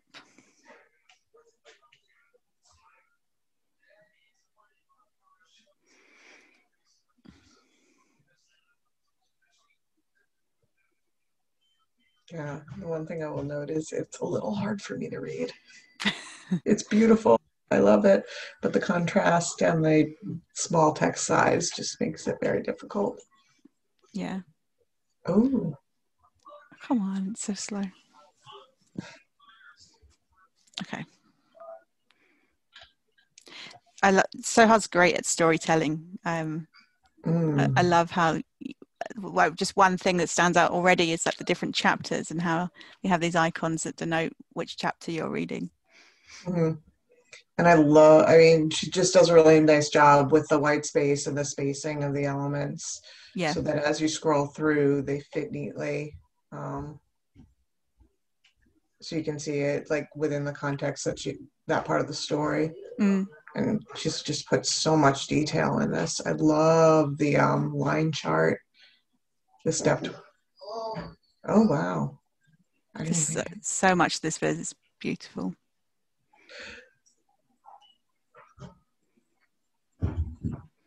This chart at the bottom is really powerful, right?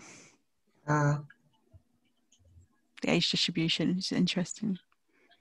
You just get that sense of scale of like the number of like young people died. The TD dots that sort of fade into the background. Yeah. That they're younger or just They the colours up here, so the purple ones are black, and then the grey ones are everybody else. Got it. That makes sense. So you get a sense of scale of the proportion of black people. Mm-hmm. So you get the aggregate in the bar chart above, and then the individual lives. Yeah, so it's like a marginal histogram, isn't it? That is very powerful. It's not just young people either. It's you've got like young children, then you've got much older people. You got someone here that was 100. Yeah, and she's got the details of everybody as well. Yeah, it's amazing. It's I like this view because and Sohad's great at doing this, but like really humanizing the data, because it's easy to look at a bar and not get a sense of the number of people behind that aggregated number, right? But when you see it like this, it's like, whoa, okay, that's a lot of people, and you have a dot for each individual person, and just this scrolling and scrolling and scrolling till you get to the bottom. I think it's really powerful. Yeah, no, I really like how she builds that, and really then leading up to like each individual life. I like this chart as well, which is the map, which is showing them the trends by state. That's really nicely done. So I'm finding the title a little incongruous with actually the story. Which title? The one at the gun epidemic? At the top. Yeah. Or, well, I feel like it's sort of, maybe it transitions to a different story. Okay.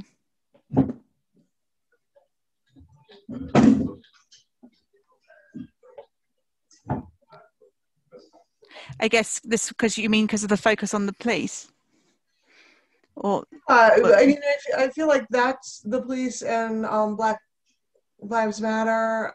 I feel like that's the story that she's getting to, but I don't know that is.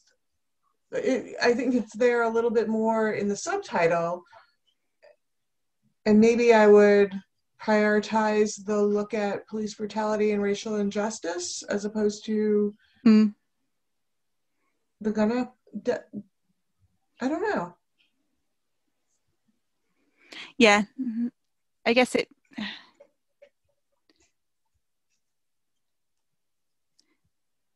Yeah, I guess the Viz focus is more on. So we do start off by talking about the gun homicide rate, but then it kind of pivots and then looks more at. I feel like she's burying her lead. I think a bolder statement, like it sort of feels like it's not highlighted enough at the top, I guess. Yeah, I guess everything's totally valid. I guess maybe just a slightly different title, and it would work fine. I like this step line chart with the annotations. I think that's my favorite element. I like every section of this. Oh, I like it all. Yeah. And like the Marimekko. Yeah, and really love the simplicity of the colors. Yeah. Yeah, I like it all. I could spend a lot of time looking at this. I like how she split the sections off with these purple bars, which she's actually, rather than just leaving them there, she's actually putting some additional kind of information in each one. Yeah.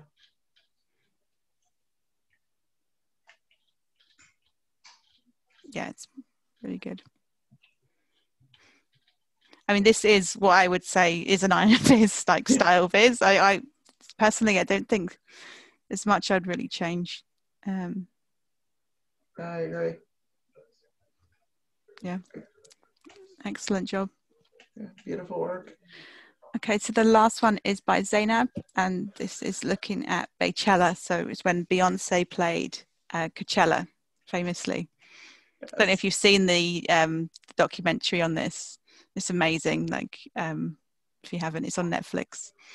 Okay, cool. So they No, basically recorded the whole thing, and it's overlaid with kind of like the making of how they rehearsed and things like that. It's really interesting. Cool. We'll have to watch it. Thank you. Yeah. Yeah, I love this, and I love the title. I love the photos. Yeah, I love the way she's aligned the text with the photos. It's just like, when I saw this first of all, I was like, wow, I want to do a viz like this. Yes. It made me smile as soon as it popped up. Yeah, and I mean, Beyonce's performance at Coachella was really iconic. It included so many different references to different things. It's really, really powerful. If you get a chance to watch it, I'd recommend it. Yeah, cool.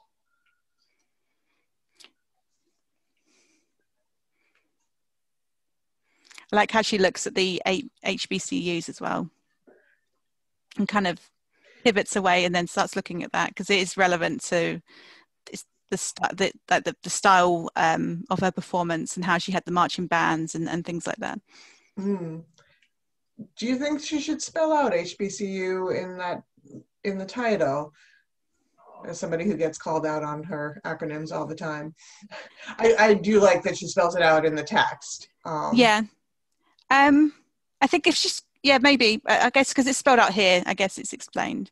I didn't know what an HBCU was until a few years back. It was actually Chantilly that taught me what an HBCU was, because she was working a lot with HBCUs for MAD. And I had to look up what's an HBCU. I really like the quote. Yeah. What I really love as well is this like kind of grid here, which looks at the notable Black people paid homage to in Beychella. And it's a real mix of different people.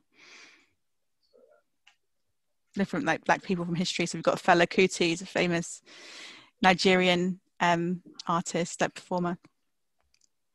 That's really cool. Even like W.E.B. Du Bois.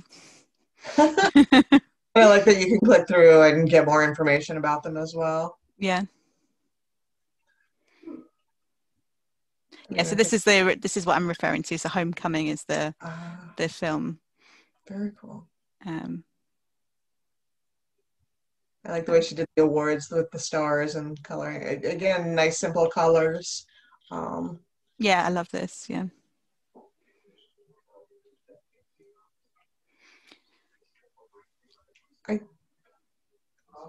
I think I would align the labels and the headliners to the left instead of the little things. So that they up further with the headliners, just aligning the labels to the left so that they line up with the dots. On the ratings? No, further up. At the top. Okay, right yeah. There. Yeah. Oh yeah, I get what you mean. Yeah. I'd make the text here is really small. Yeah.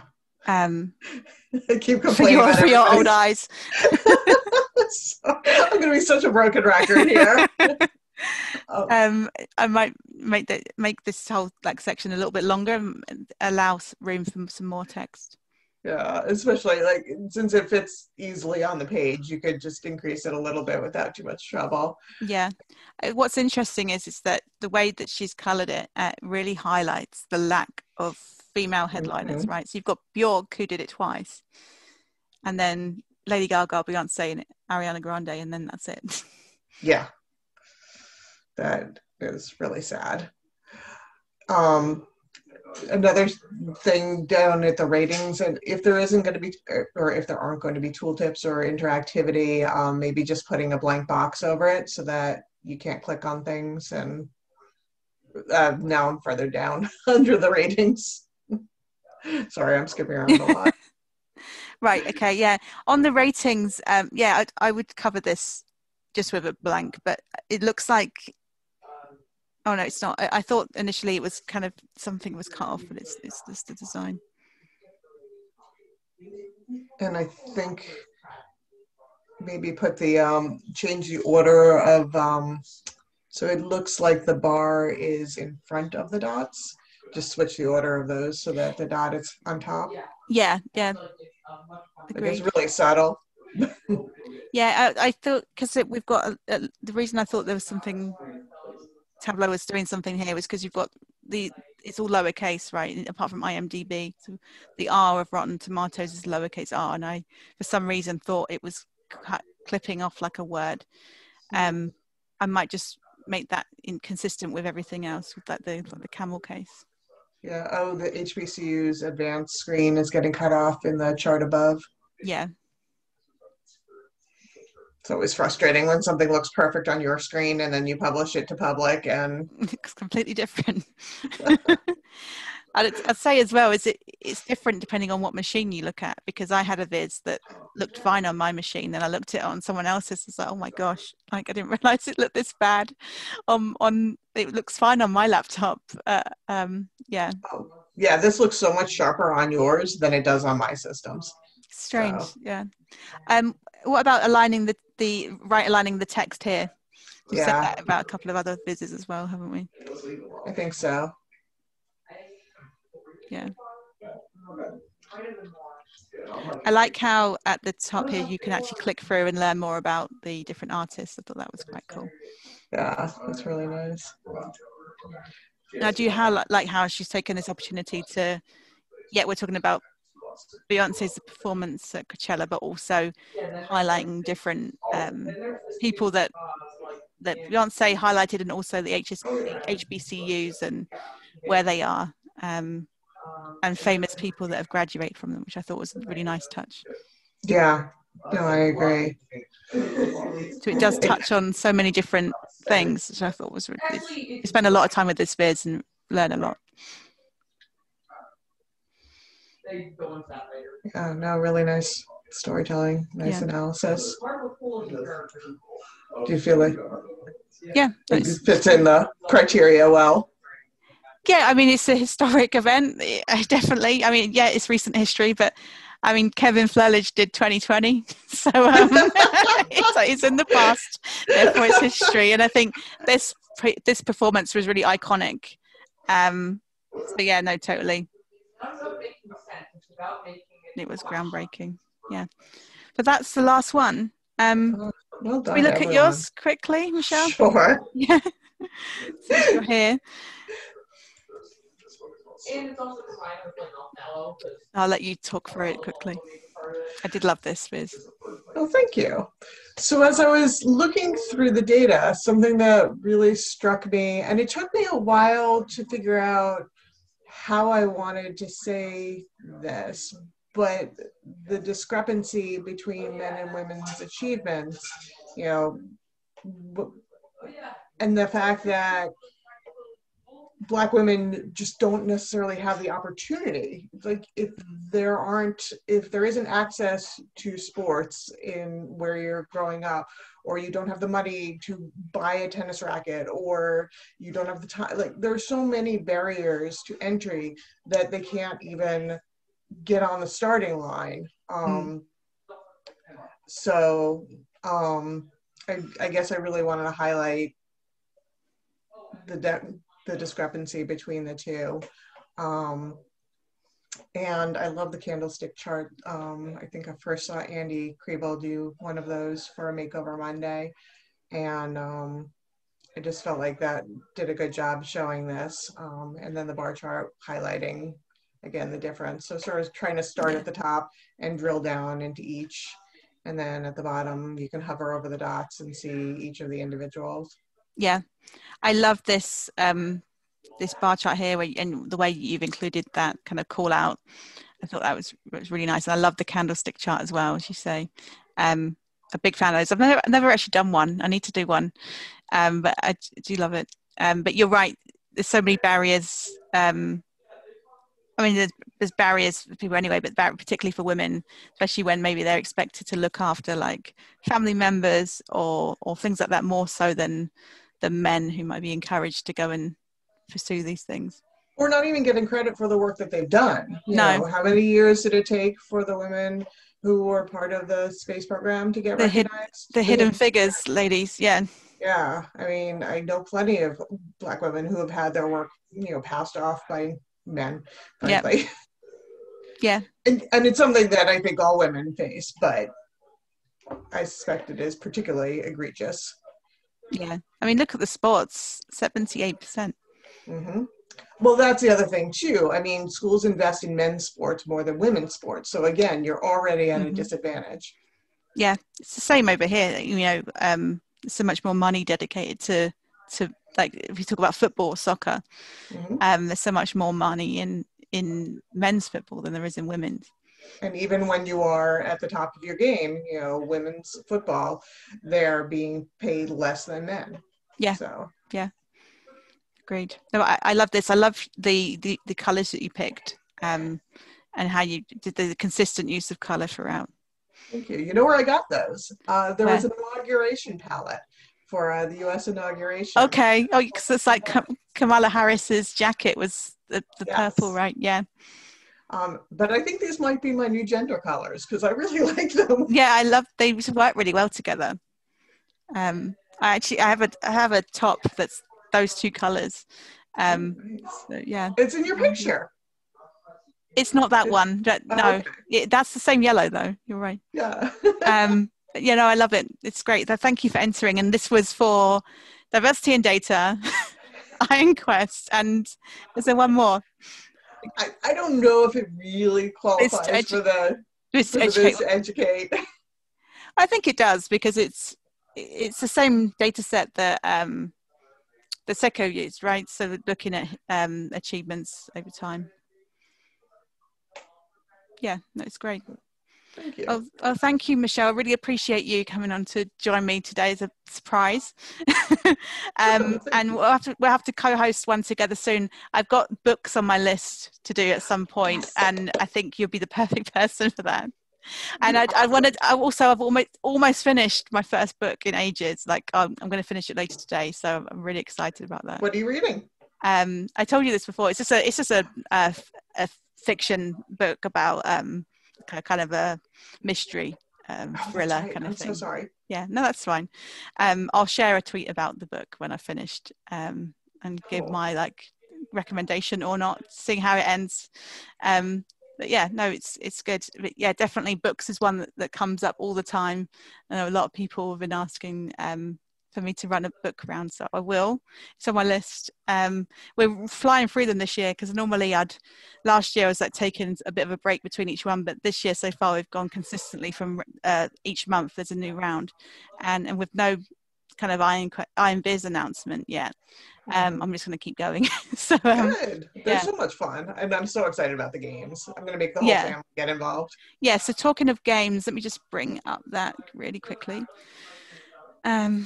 So yeah, as you mentioned, this is now underway. The current IronQuest round is on games. So this is any type of games. So it could be sports games, board games, video games, you name it. You could maybe even create a game to play in Tableau. If you check out my blog post, which I'll post with this video, and the link, so you can have a look at that. If you have a look at that, there's some suggestions on what you could do. I'm really excited to be hosting this one with Kevin Flerlich. Kevin is kind of like, when I think of games in Tableau, I think of Kevin. So I'm really honored to be hosting this one with him.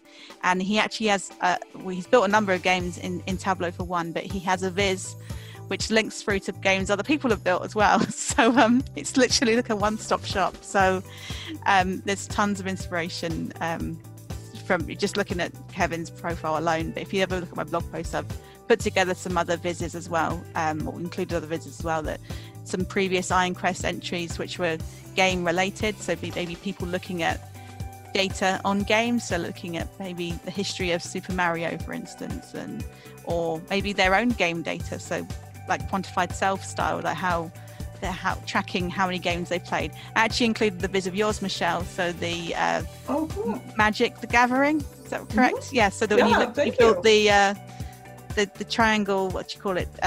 Scatter plot. ternary chart. Yeah, when looking at that is it a card game? Yes. Yeah. My children play it. yeah. So I thought that was perfect to include here. So I wanted a real mix. So that one's actually my blog post. But yeah, so this one is running until March the 11th. And does that mean my work is already done? Well, technically, I'm kidding. You can put your feet up and sit this one out. No. Yeah, no, but thank you for joining me again, Michelle, and thank you to everyone that entered. And yeah, we look forward to seeing what everyone comes up with next month. Thanks, everyone. Yeah, thank you.